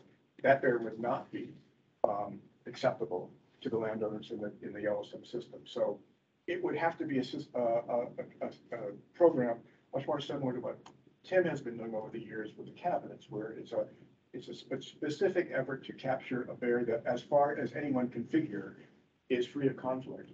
That would be the only kinds of bears that would be acceptable to people in Yellowstone. Another takeaway is that this is not an attempt to increase the size of the Yellowstone grizzly bear population. It is simply a matter of allowing what geneticists refer to as alleles. You can think of as the genetic recipe that different bears have, to allow some of that to be also in the Yellowstone system, because right now the Yellowstone bears have a lower level of genetic diversity than other bears in the system. And I guess the last part would be what kind of bear. The committee the group that we informally circulated and had some Zoom meetings talked about, there were no absolute, no way, no how, any particular kinds of sex or age of bear. That said, I think there's a consensus that a female on the young side, older than yearling or 2, but not quite adult, would probably be the most appropriate bear. So this document has a lot of recommendations regarding what is most likely to be a bear that will stay in the Yellowstone system, survive and reproduce, because after all, we're talking about genetics, so it does no good for the bear to go there and even live its whole life there if it doesn't interbreed with bears that are there. But equally importantly, not become a conflict bear and then potentially bugger the whole system by having negative reactions to it. I think the group working on this has essentially taken these documents as far as we can at this point, but what we don't really have is buy-in from the agencies. A lot of agency folks have seen these, and I've not heard any particular negative reaction, but the proposal at this point is that this transition from being a Fish, Wildlife, Parks-led effort to being a IGBC effort, because lots of different groups are involved with getting this through. One thing I did forget to mention, While I was tasked with leading this effort to put the expertise together, resulting in these documents, the 3 states, the wildlife agencies of the 3 states, Montana, Wyoming, and Idaho, had a meeting in which they formalized a new 3-state, tri-state MOA, or is it MOU? Anyway, an understanding agreement that mostly deals with how mortality would be allocated in the Yellowstone system should delisting happen in Yellowstone. But in there is also a commitment of the 3 states to move forward with this plan. But there are no details. There, all of that was kind of left to folks such as I organized. So I think it's important that the guidance be out there so that people understand what we're talking about. I think it's appropriate for this to become a public document, so members of the public who have concerns or suggestions have a chance to weigh in. And it seems to me the way that we would do that is by having these documents form part of the conservation strategies of both the Yellowstone and NCDE. Exactly how that would work out, I don't know. But I guess my understanding, and correct me if I'm wrong, Kurt or Billy or whoever, is if there's going to be an addition or a supplement or a revision to the conservation plan, that conservation strategy, that becomes an opportunity for the public to weigh in, or can, anyway, right? So, I mean, I'm uncomfortable with this at this point being something that the public doesn't have a chance to see. It's been floating around on agency computers for some time now. And I don't think there's anything nefarious or difficult. And obviously, I think it's a good piece of work, so I don't think there's anything wrong with it. But I do think it's time for the public to be aware of it, and so that we can move forward with clear understanding and thorough consideration of the pros and cons. So I'm asking Kurt, my suggestion is that the folks on the NCD now become a bit more active and rather than passive, and say, perhaps up the chain to the executive committee and say, let's work on formalizing these. And in that process, revise anything that needs to be revised in this group. Yeah, I will say 2 things. First, I think we can post this on the IGBC website accordingly, because we just had a discussion about it. So I think we can post these 2 documents on that to make them more aware of public information. The other aspect, I don't know about the supplement and how that works, because I wasn't here when the conservation strategy was done. I don't know how much involvement that really entailed, but I do think it's worth bringing up to IGBC, and I can carry that message forward. Gary, I don't know, being the co-chair, if you have any thoughts on that as well. Hopefully I don't just hit you blind. Might be out. Hillary, you have any thoughts on that? On which part, Kurt? Well, so again, I think Rich is asking, how do we bring this forward to get that on IGBC? Again, I'll carry it forward as a message. We can post it on the IGBC website. He mentioned in terms of if we do any kind of supplemental in terms of the conservation strategy, this might be a time to think about it then. I'll say in general, from what I've talked to with the conservation strategy, we're still in the early formation of it. So whether we open up that and actually go through a full revision process again, it took us a lot to get to where we had today, and I think we're in a really good spot given all the work that's went into it. So. Well, we'll be talking about the strategy next and maybe changes or not, Yeah. but I don't think there's a formal process for IGBC for like other documents like this. So it's something we should probably have a discussion about with IGBC. And both subcommittees should be aware of it. And you presented that, Senator Jackson? Not yet. No, Okay. Lori, Mr. Brown. Oh, that's right. So it has been presented to both subcommittees. It has, and then separately, it was also presented in a separate meeting to the Board of Supervisors of the Yellowstone system. So, because presumably a bear that's going to make the trip is going to go either to Yellowstone Park or to one of the Forest Service jurisdictions in the Yellowstone. Conceivably, it could go to the state land, but most likely the places we're talking about are mostly remote sites, so they need to be on board, and so they're also aware of it. And the other thing I should add is that there's really nothing terribly new in here, in the sense that when we move bears around, there's always got to be coordination between state agency, in some cases it'll be the service, and the land managers, Forest Service, and the people are not dumping bears in Forest Service lands where the Forest Service is unaware. That would simply continue to be the case.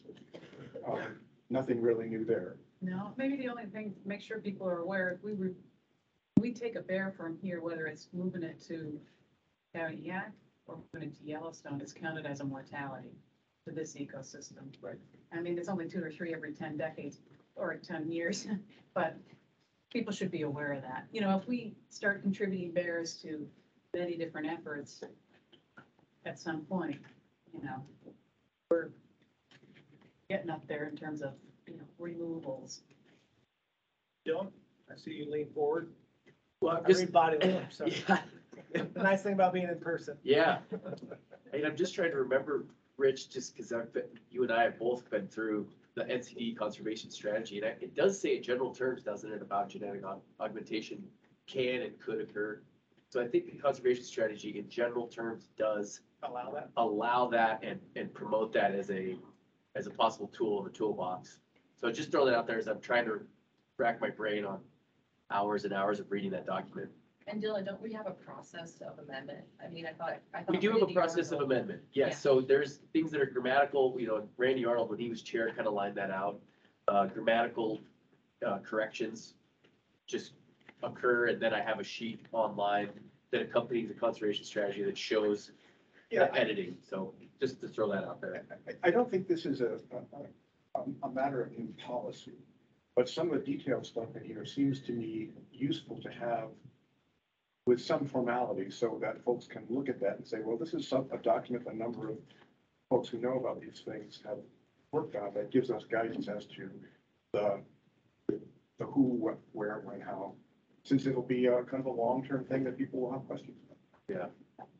And so I'm trying to think, when we updated, for example, some things that were beyond grammatical, I think the process this committee agreed on was to present it to the committee, have them weigh in yay or nay, and then it would be added supplementally, just as a appendix or an update that would be reflected in that document that shows changes from when the conservation strategy was approved 4 years ago or 3 years ago. So I think, if I remember, and Randy Arnold, if you're on, if you were the one who, this was kind of one of your brainchildren, so help me out here.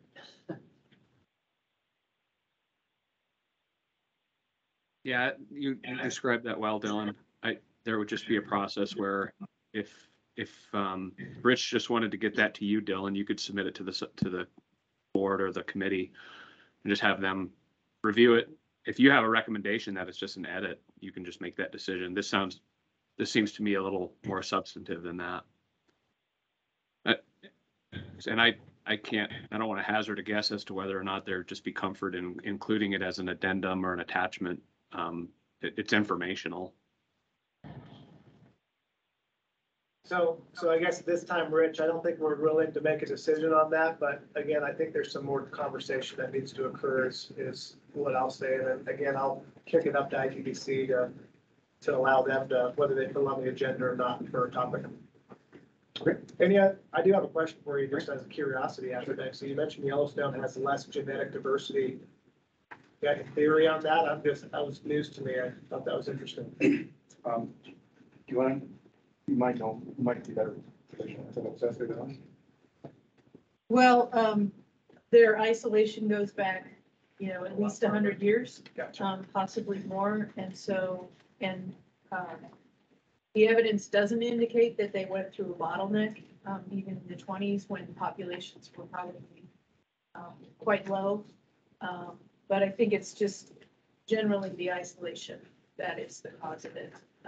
The NCDE is part of a larger, more connected set of populations. And so that's the main difference. Just the isolation. That makes sense. Yeah. If I could add one more technical. Absolutely, you got 10 more minutes. It's not going to take 10. the notion here is of connectivity, but it's not necessarily one of making all the bears completely identical, right? Because there is, I don't think this is a known, but in this situation where there's been as much time of isolation as there has been, there's the potential that there could be adaptive differences that you don't want to swamp. And so this level of connectivity is considered to be the level that would allow the Yellowstone bears to have the genetic diversity they would need without forcing them to become NCDE bears if they don't want to be, if that makes any sense. I'm obviously anthropomorphizing the genetics. Absolutely. I haven't found too many disagreements that genetic diversity is a positive thing, so. Any other questions from the subcommittee? Before we let Rich? Right into the sunset. Thank you for sharing. Appreciate it. All right, we're gonna ahead of schedule, which is abnormal. We're gonna transition to Scott and David to talk about the conservation strategy. All right. David, if you guys can both introduce yourself to make sure folks know who you are. Go ahead, David. Hello, everybody. My name is David Diamond. I'm the executive coordinator of the Interagency Grizzly Bear Committee. I'm very sorry I can't be there in person today. Had a pre-existing commitment. Thrilled to be able to participate in this way. And I think part of the agenda time, I'm hoping to have a little bit of time left over to give you some updates from the IGBC perspective. But Scott, go ahead. Good morning. Yeah, I'm Scott Jackson with the U.S. Forest Service, the National Carnivore Program lead based out of the regional office in Missoula. And I do understand there's other folks that have pieces and parts to contribute to this topic. So, this topic was on the draft agenda. I wanted to follow up on something that an assignment I had from this subcommittee last year. And so, so put my name onto the agenda topic. I think that works well, but I know there's others that have pieces for it too. So, and this tears off and segues well from Rich's talk and the conversation we were just having about the strategy. So briefly, I just wanted to, like I said, follow up on an assignment from last spring's NCDE subcommittee meeting. Chairman Arnold asked that, I pulled together folks from the conservation strategy team that was assembled in 2017 and 18 when we finalized the conservation strategy, and just try to see, touch base with those folks to get a sense of how the conservation strategy is, is it working? Is it given that it was developed with a post-delisting, management plan kind of concept, now that we haven't gotten to delisting and bears are still listed in the NCDE, how is this conservation strategy, is it meeting the needs for which we developed it? And so I followed through with that per Randy's assignment. We met last summer. I queried who all from that 2017 conservation strategy team was still around. And as you heard in today's introductions, there's been, just a ton of retirements recently. I think when we got together last summer, I think the group, there had already been a 30% turnover from the folks that had been in place in the team in 2017 and 18. Last summer, there's already 30% gone. Now with more recent retirements, when I look at the list, it's down, 45%. So almost half the people that worked on that strategy have moved on.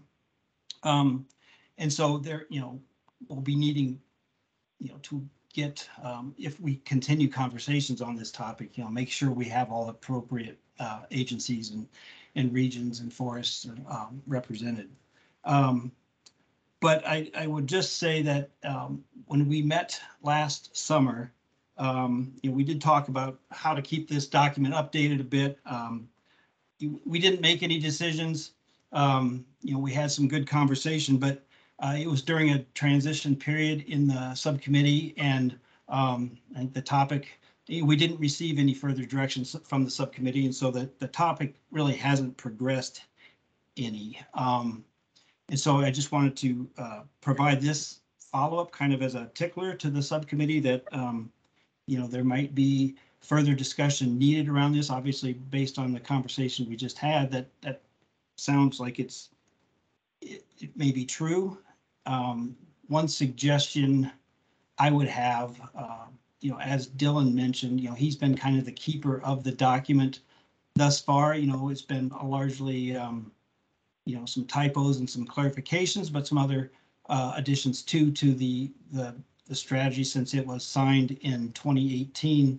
There have been some edits made to it, and Dylan's been keeping track of those on the website. I guess, if that's working fine, that's one thing. I guess a suggestion I had was perhaps that task or that assignment could be taken over by David Diamond, who represents, all the agencies as the IGBC executive coordinator. But, Dylan, I understand if you really want to keep that, then and we could talk about that too. But I know everybody's busy, and I thought maybe this is, from a more interagency approach that David might be someone willing to take that on. So I didn't really have much more than that. I know there's other folks that want to take part of this time slot too for some updates, and but I would just say that the topic of the strategy, it is meant to be kind of a living document, and how do we do that seems to be a bit unclear at this point in what how to make changes that are maybe more substantive versus the more superficial changes we've talked about in the past. So I guess I would ask, does anybody have any, and David, I guess seeing you online here, is that a task you'd be willing to accept? And maybe if at the same time asking Dylan if that's or the rest of the subcommittee, what folks think of that suggestion that David kind of take over some of those responsibilities. I don't want to speak for David, but Dylan gave you a thumbs up, and David, you and I talked, and you thought that this was reasonable. I don't want to speak for you, but go ahead, and what are your thoughts on the proposal? And then Yeah, we'll let me test the idea with the group here. I guess first I just want to offer my appreciation for the subcommittee. I mean, the conservation strategy is just an incredible document, and having reached the milestone of getting to signatures in 2018, and now time has passed since then, and diligently, you've been maintaining, keeping track of small things that need changing. And of course, as time goes on, the document itself anticipated that it would be the ongoing work of this committee to keep it up to date. It's sort of like having an exercise plan. When can I stop going to the gym? You sort of, if we're in the business of ongoing conservation, that's going to require effort for the long term. So this belongs to this subcommittee, but on behalf, and where the process followed in 2018 was that it was agreed to and worked on and sweated over in the subcommittee, and then signed at that executive level. And I think that's important. And of course, it hasn't yet been the basis of a delisting rule for the NCDE, but it may at some point. And that's how it's designed.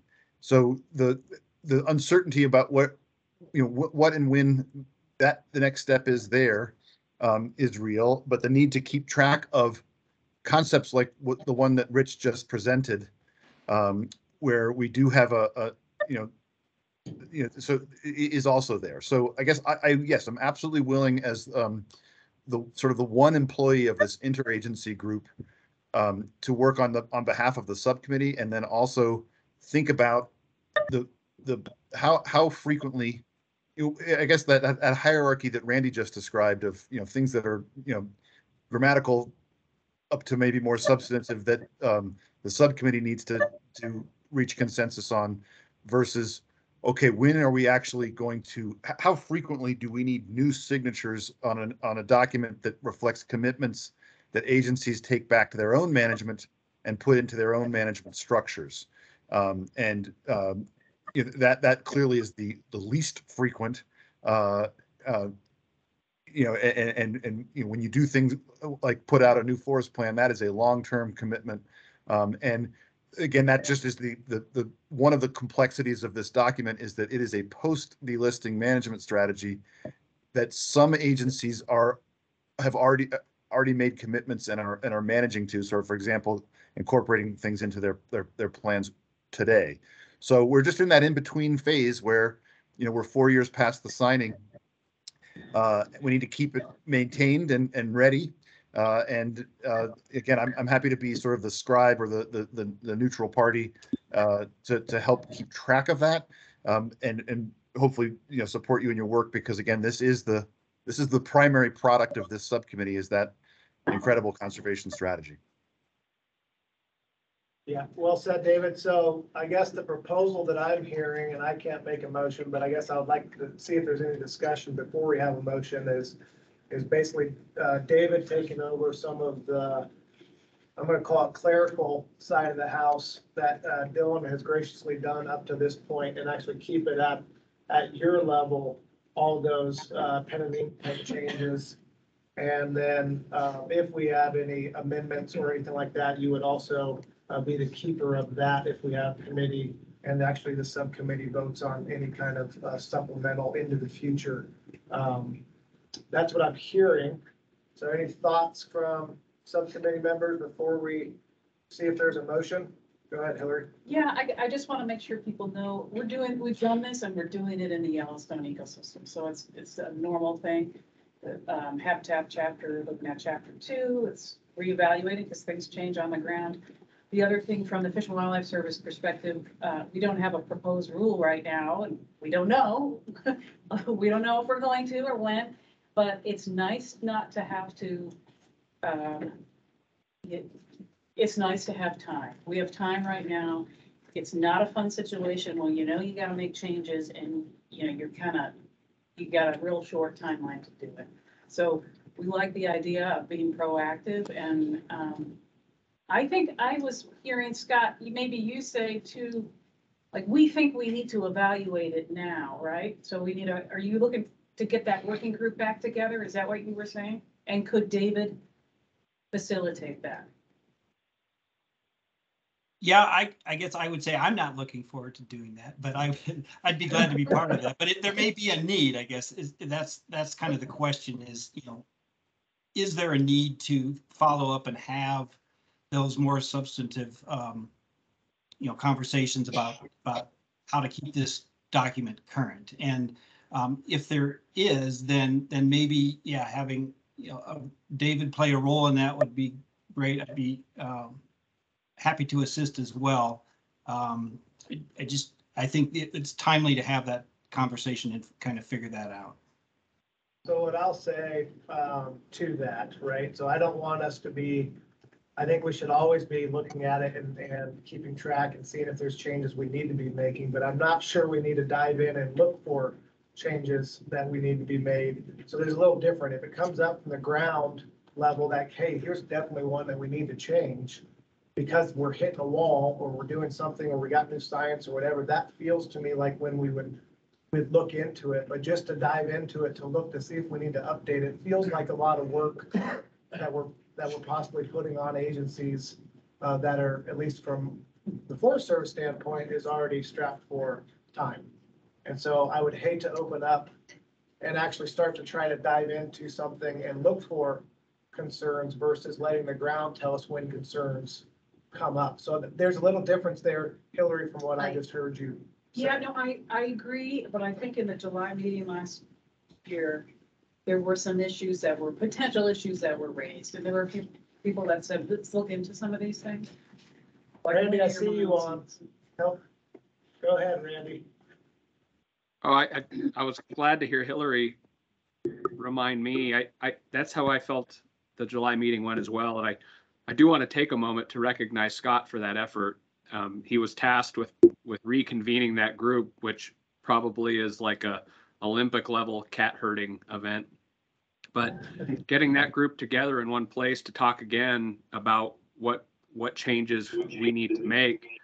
And to your point, Hillary, I think this is my own characterization. I think there's some lower level things that we probably could have addressed pretty quickly. And then there were some conversation threads that were being pulled that started to seem bigger. They seemed a little more challenging. And I think that caused the group in July to take a deep breath and wonder, how much of this are we going to take on? And that's kind of tipped the meeting over just a little bit on, it started to seem a little bigger than maybe just an editing and an updating, a refreshing. So I'm not here to suggest that we don't want to have that conversation.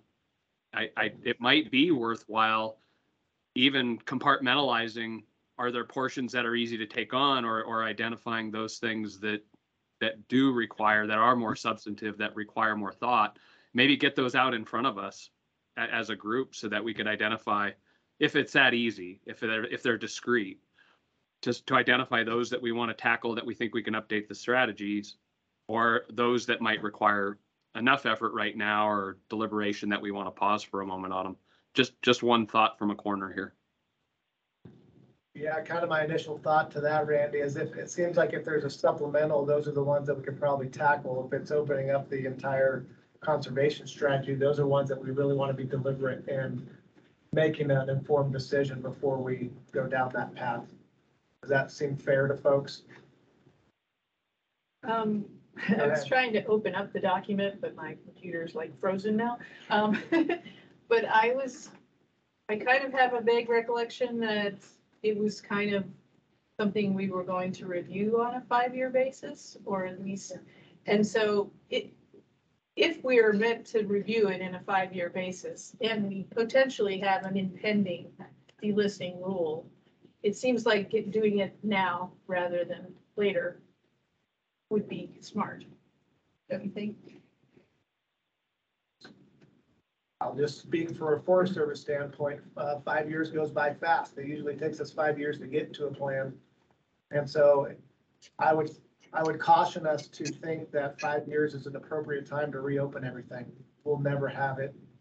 And maybe that's okay, but it's been our experience in the agency that we have forest plans that we try to do every 10 years, and it's 30 years later before we get to them. So I'm just saying on a workload concern, but the expectations is that we're going to be updating this conservation strategy every 5 years. That's a tough thing, at least workload wise, I think, for us. But I wholeheartedly agree that we want to keep it up to date. And I think that's where the supplements might be able to come into account. So I don't know how to have this conversation, to be honest with you. Open to suggestions, but how long did the conservation strategy take us to actually get to signature for those that are around? A couple of years. How many? We started in 2009 through 2013, and then 2017. So it was like 5 years. Right. Yeah. So that's the normal experience that I'm used to when we're talking about plans. So again, I want to keep it up to date. I feel like that's important. And I feel like the supplemental is a way to do that. And then if they're substantial, again, if there's something substantial, it needs to come from the ground, and we actually need to hear from it as a subcommittee, because those are large efforts from my perspective. Can I ask a question? So if the plan stipulates that there's a 5-year review and everybody signed off on that, is that a commitment to go back and review that, and maybe supplemental processes are a longer period? I want to make sure we're not missing something that the group committed to do. Refer Randy and Don't Dylan. quote me on it yet. I remember something about that. I guess I wasn't part of the Scott, you got the group together in July, right? And I think there were some issues identified that we need to look into these things. So I think it's just that group needs to get back together, but maybe this is what needs to happen, that group get back together and look at those issues. Are they really issues that we have, we think are problematic? Yeah, are they substantial enough that we need to actually look at them? I mean, that would be a question to me. Yeah, right. That this subcommittee needs to weigh into. Sure, yeah, I think it was just the initial group to start looking at them. They would raise whatever issues to the subcommittee if they thought that was necessary.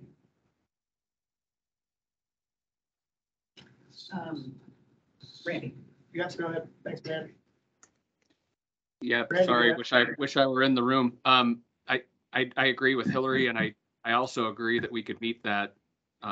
It's probably semantics, but a review to me seems just a redo of that meeting in July, but just a thoughtful dive, reconvene, take a look at what needs to be updated, get that back out in front of us, and then we can make a decision on classifying or lumping or splitting those efforts and what it would take and whether or not we want to really dive into some of those. But I think that review could allow us to get through that and just get out in front of us what we need to look at. Yeah, and this is, sorry, David again, and I would be happy to facilitate a conversation like that, and again, ask for the small things, and then, see through that process if there are other things that people see, just being mindful of, where this, the need to sort of keep the garden tended.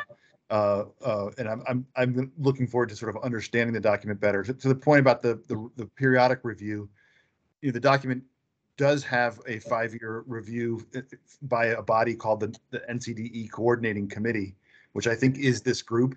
So I just think, touching base there, again, it's not in effect because we're not post delisting. So that we have, that's the pickle that we're in here. But I think just the commitment to maintenance and seeing how things are looking and where there's new topics like the one that was presented previously, that how does that reflected in I guess that's that. I guess Randy, picking up on your point, that it does seem like what we did last July, but maybe committing more to creating a list that comes back to this committee in the fall of, here's some, minor things.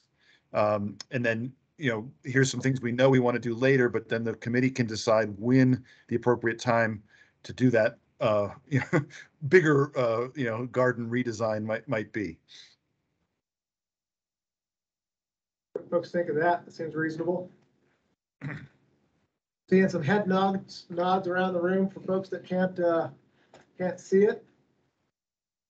So David and Scott, are you two, I guess, assignment-wise willing to kind of see that group together and be able to report back out, if possible, by, should we say the fall meeting subcommittee, or should we say the next spring meeting? What time frame folks think? I would think we could meet, we could get that input and have something to present, like if it's, just a list and by this fall. Yeah, I agree, Scott. And I guess the key to me is, especially coming into this group as a new face, just making sure that we have the right representation. Folks who are aware of the conservation strategy or have become, will become aware of it in terms of how it relates back to their organization's, commitments that tier off of it, just so that we have the complete representation and don't miss things. Yeah, to that end, it would be useful, I think, I don't know how to, maybe it's just a matter of me getting the list of who's on at this meeting, because there were a lot of new agency representatives in this meeting today that are, filling in for folks that have left, and that seemed to be one of the concerns, was that there's been so much turnover. We need to make sure we're engaging the right group of folks, and so if we can, I guess if I can go either send me a note, I guess, and let me know that you want to be your agency rep on this group, that David and I can reach out to you. And if I don't see, if I don't get every agency's rep, I'll look at the list from this meeting, I guess, and pull folks together or reach out to agencies that might be missing and get a current rep. That worked for, and David, you and I can then get together on a list of folks and then arrange an outreach to them and pull something together this summer.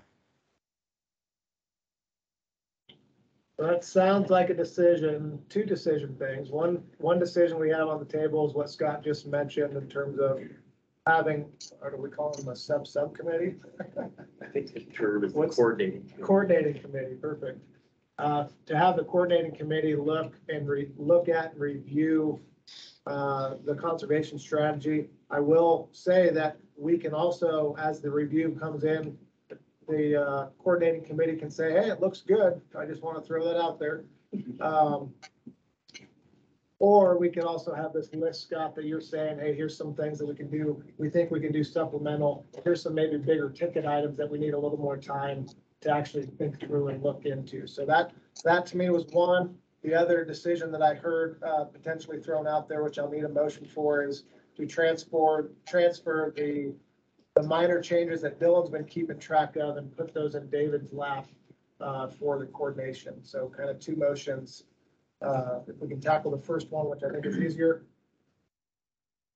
Anybody make the motion for transferring the minor? I would make that motion. Neil makes the motion. Anybody seconds it? I'll second it. Rob Gup second it.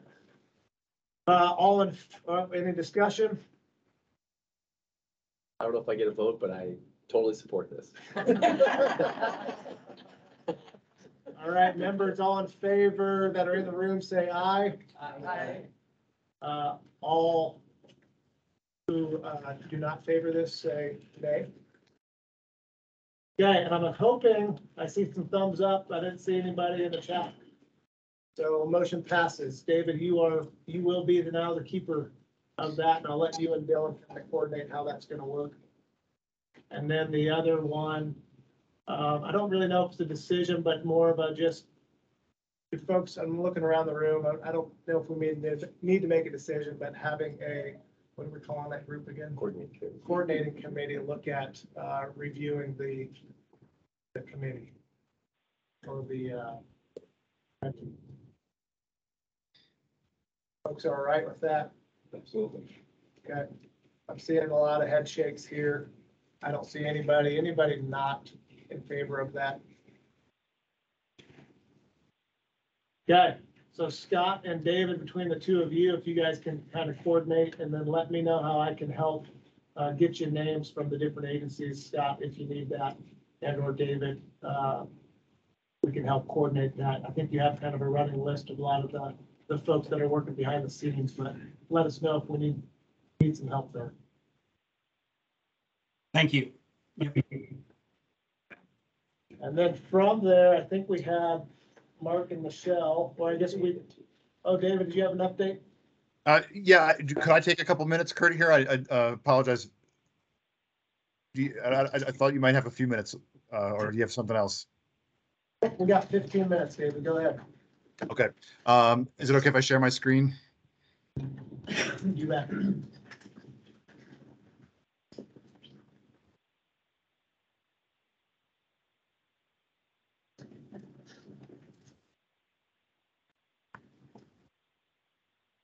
So thanks again, David Diamond, Executive Coordinator for the IGBC.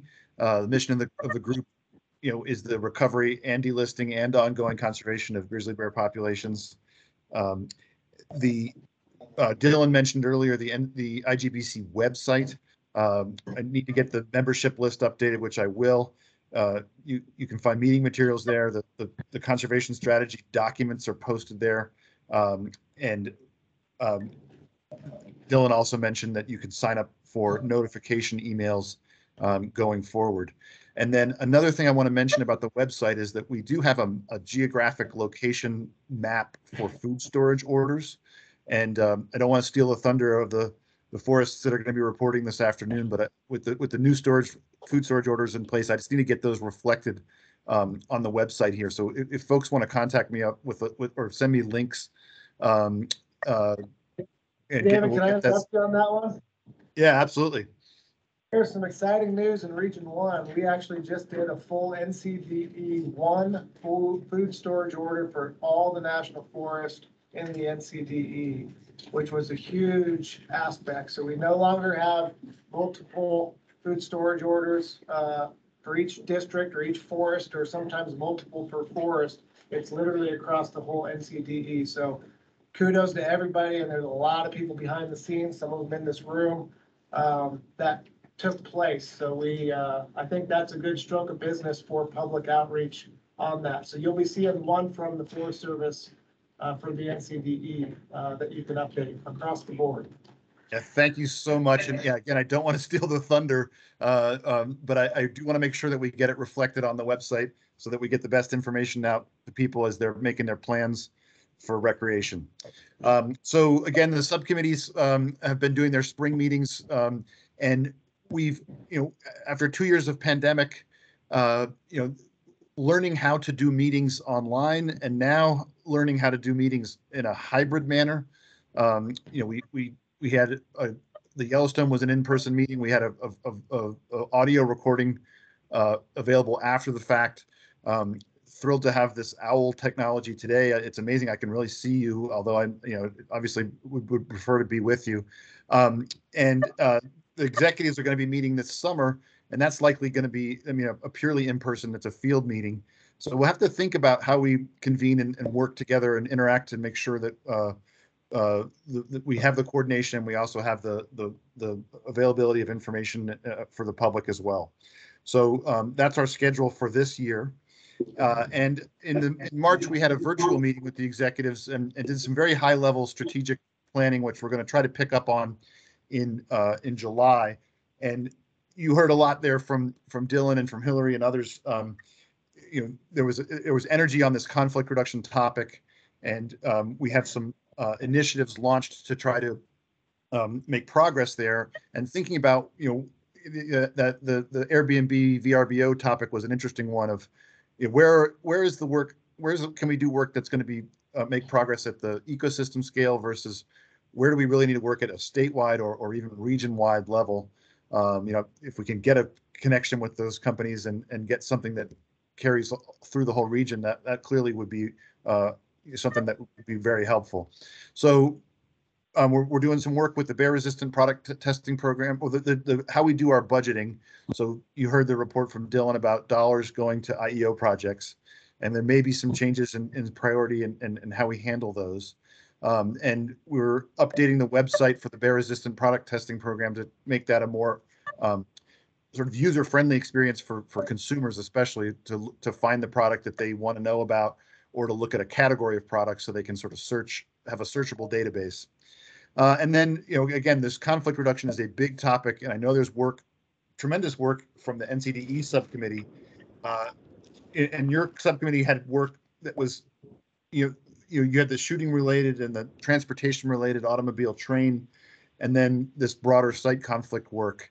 And again, I continue to be curious about how do we empower the subcommittee to continue that kind of work, but also how can we maybe look at things at a more region-wide scale. And so for community efforts, we're trying to add this idea of a Bear Smart community.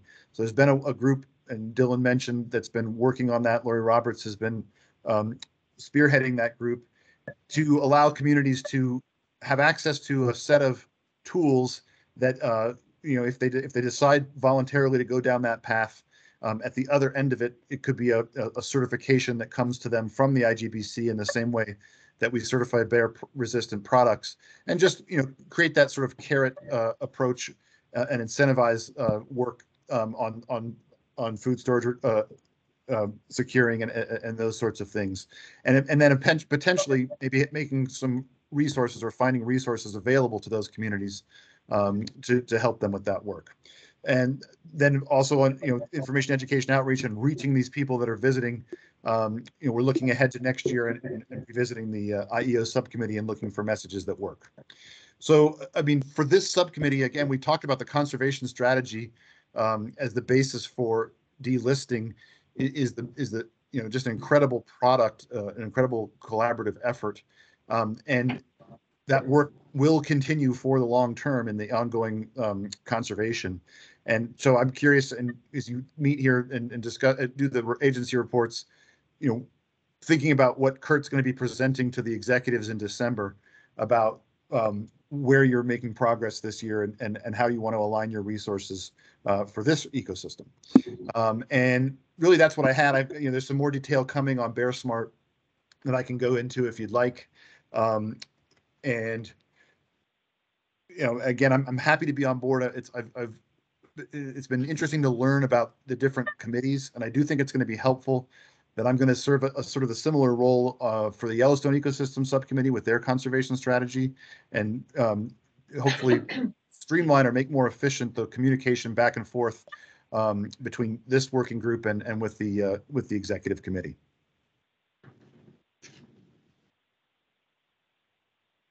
Any questions for David?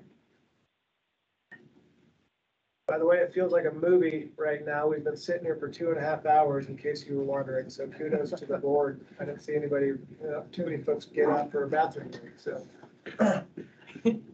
David, anybody else? Question for David or Scott?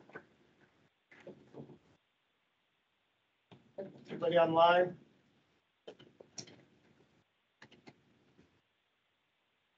All right. So, in an effort to keep us on track, we're 5 minutes ahead of time. I'm going to give 5 minutes break, followed by an hour lunch. With that, if you all can be back by 12:30, we'll start up 12:30 sharp. Again, for those of you that are going to lunch, head east, right down Reserve Street, and there's a lot of fast food, Jimmy John's. If you go to McKenzie River, there for an hour in terms of making that. It'll be a stretch for you all, so I'd suggest something a little bit faster, but there are some options, including Costco if you like hot dogs and a drink. So with that, if you guys have any suggestions, by all means, get with me during lunch. But we'll see you at 12:30. Thanks, everyone. Yeah.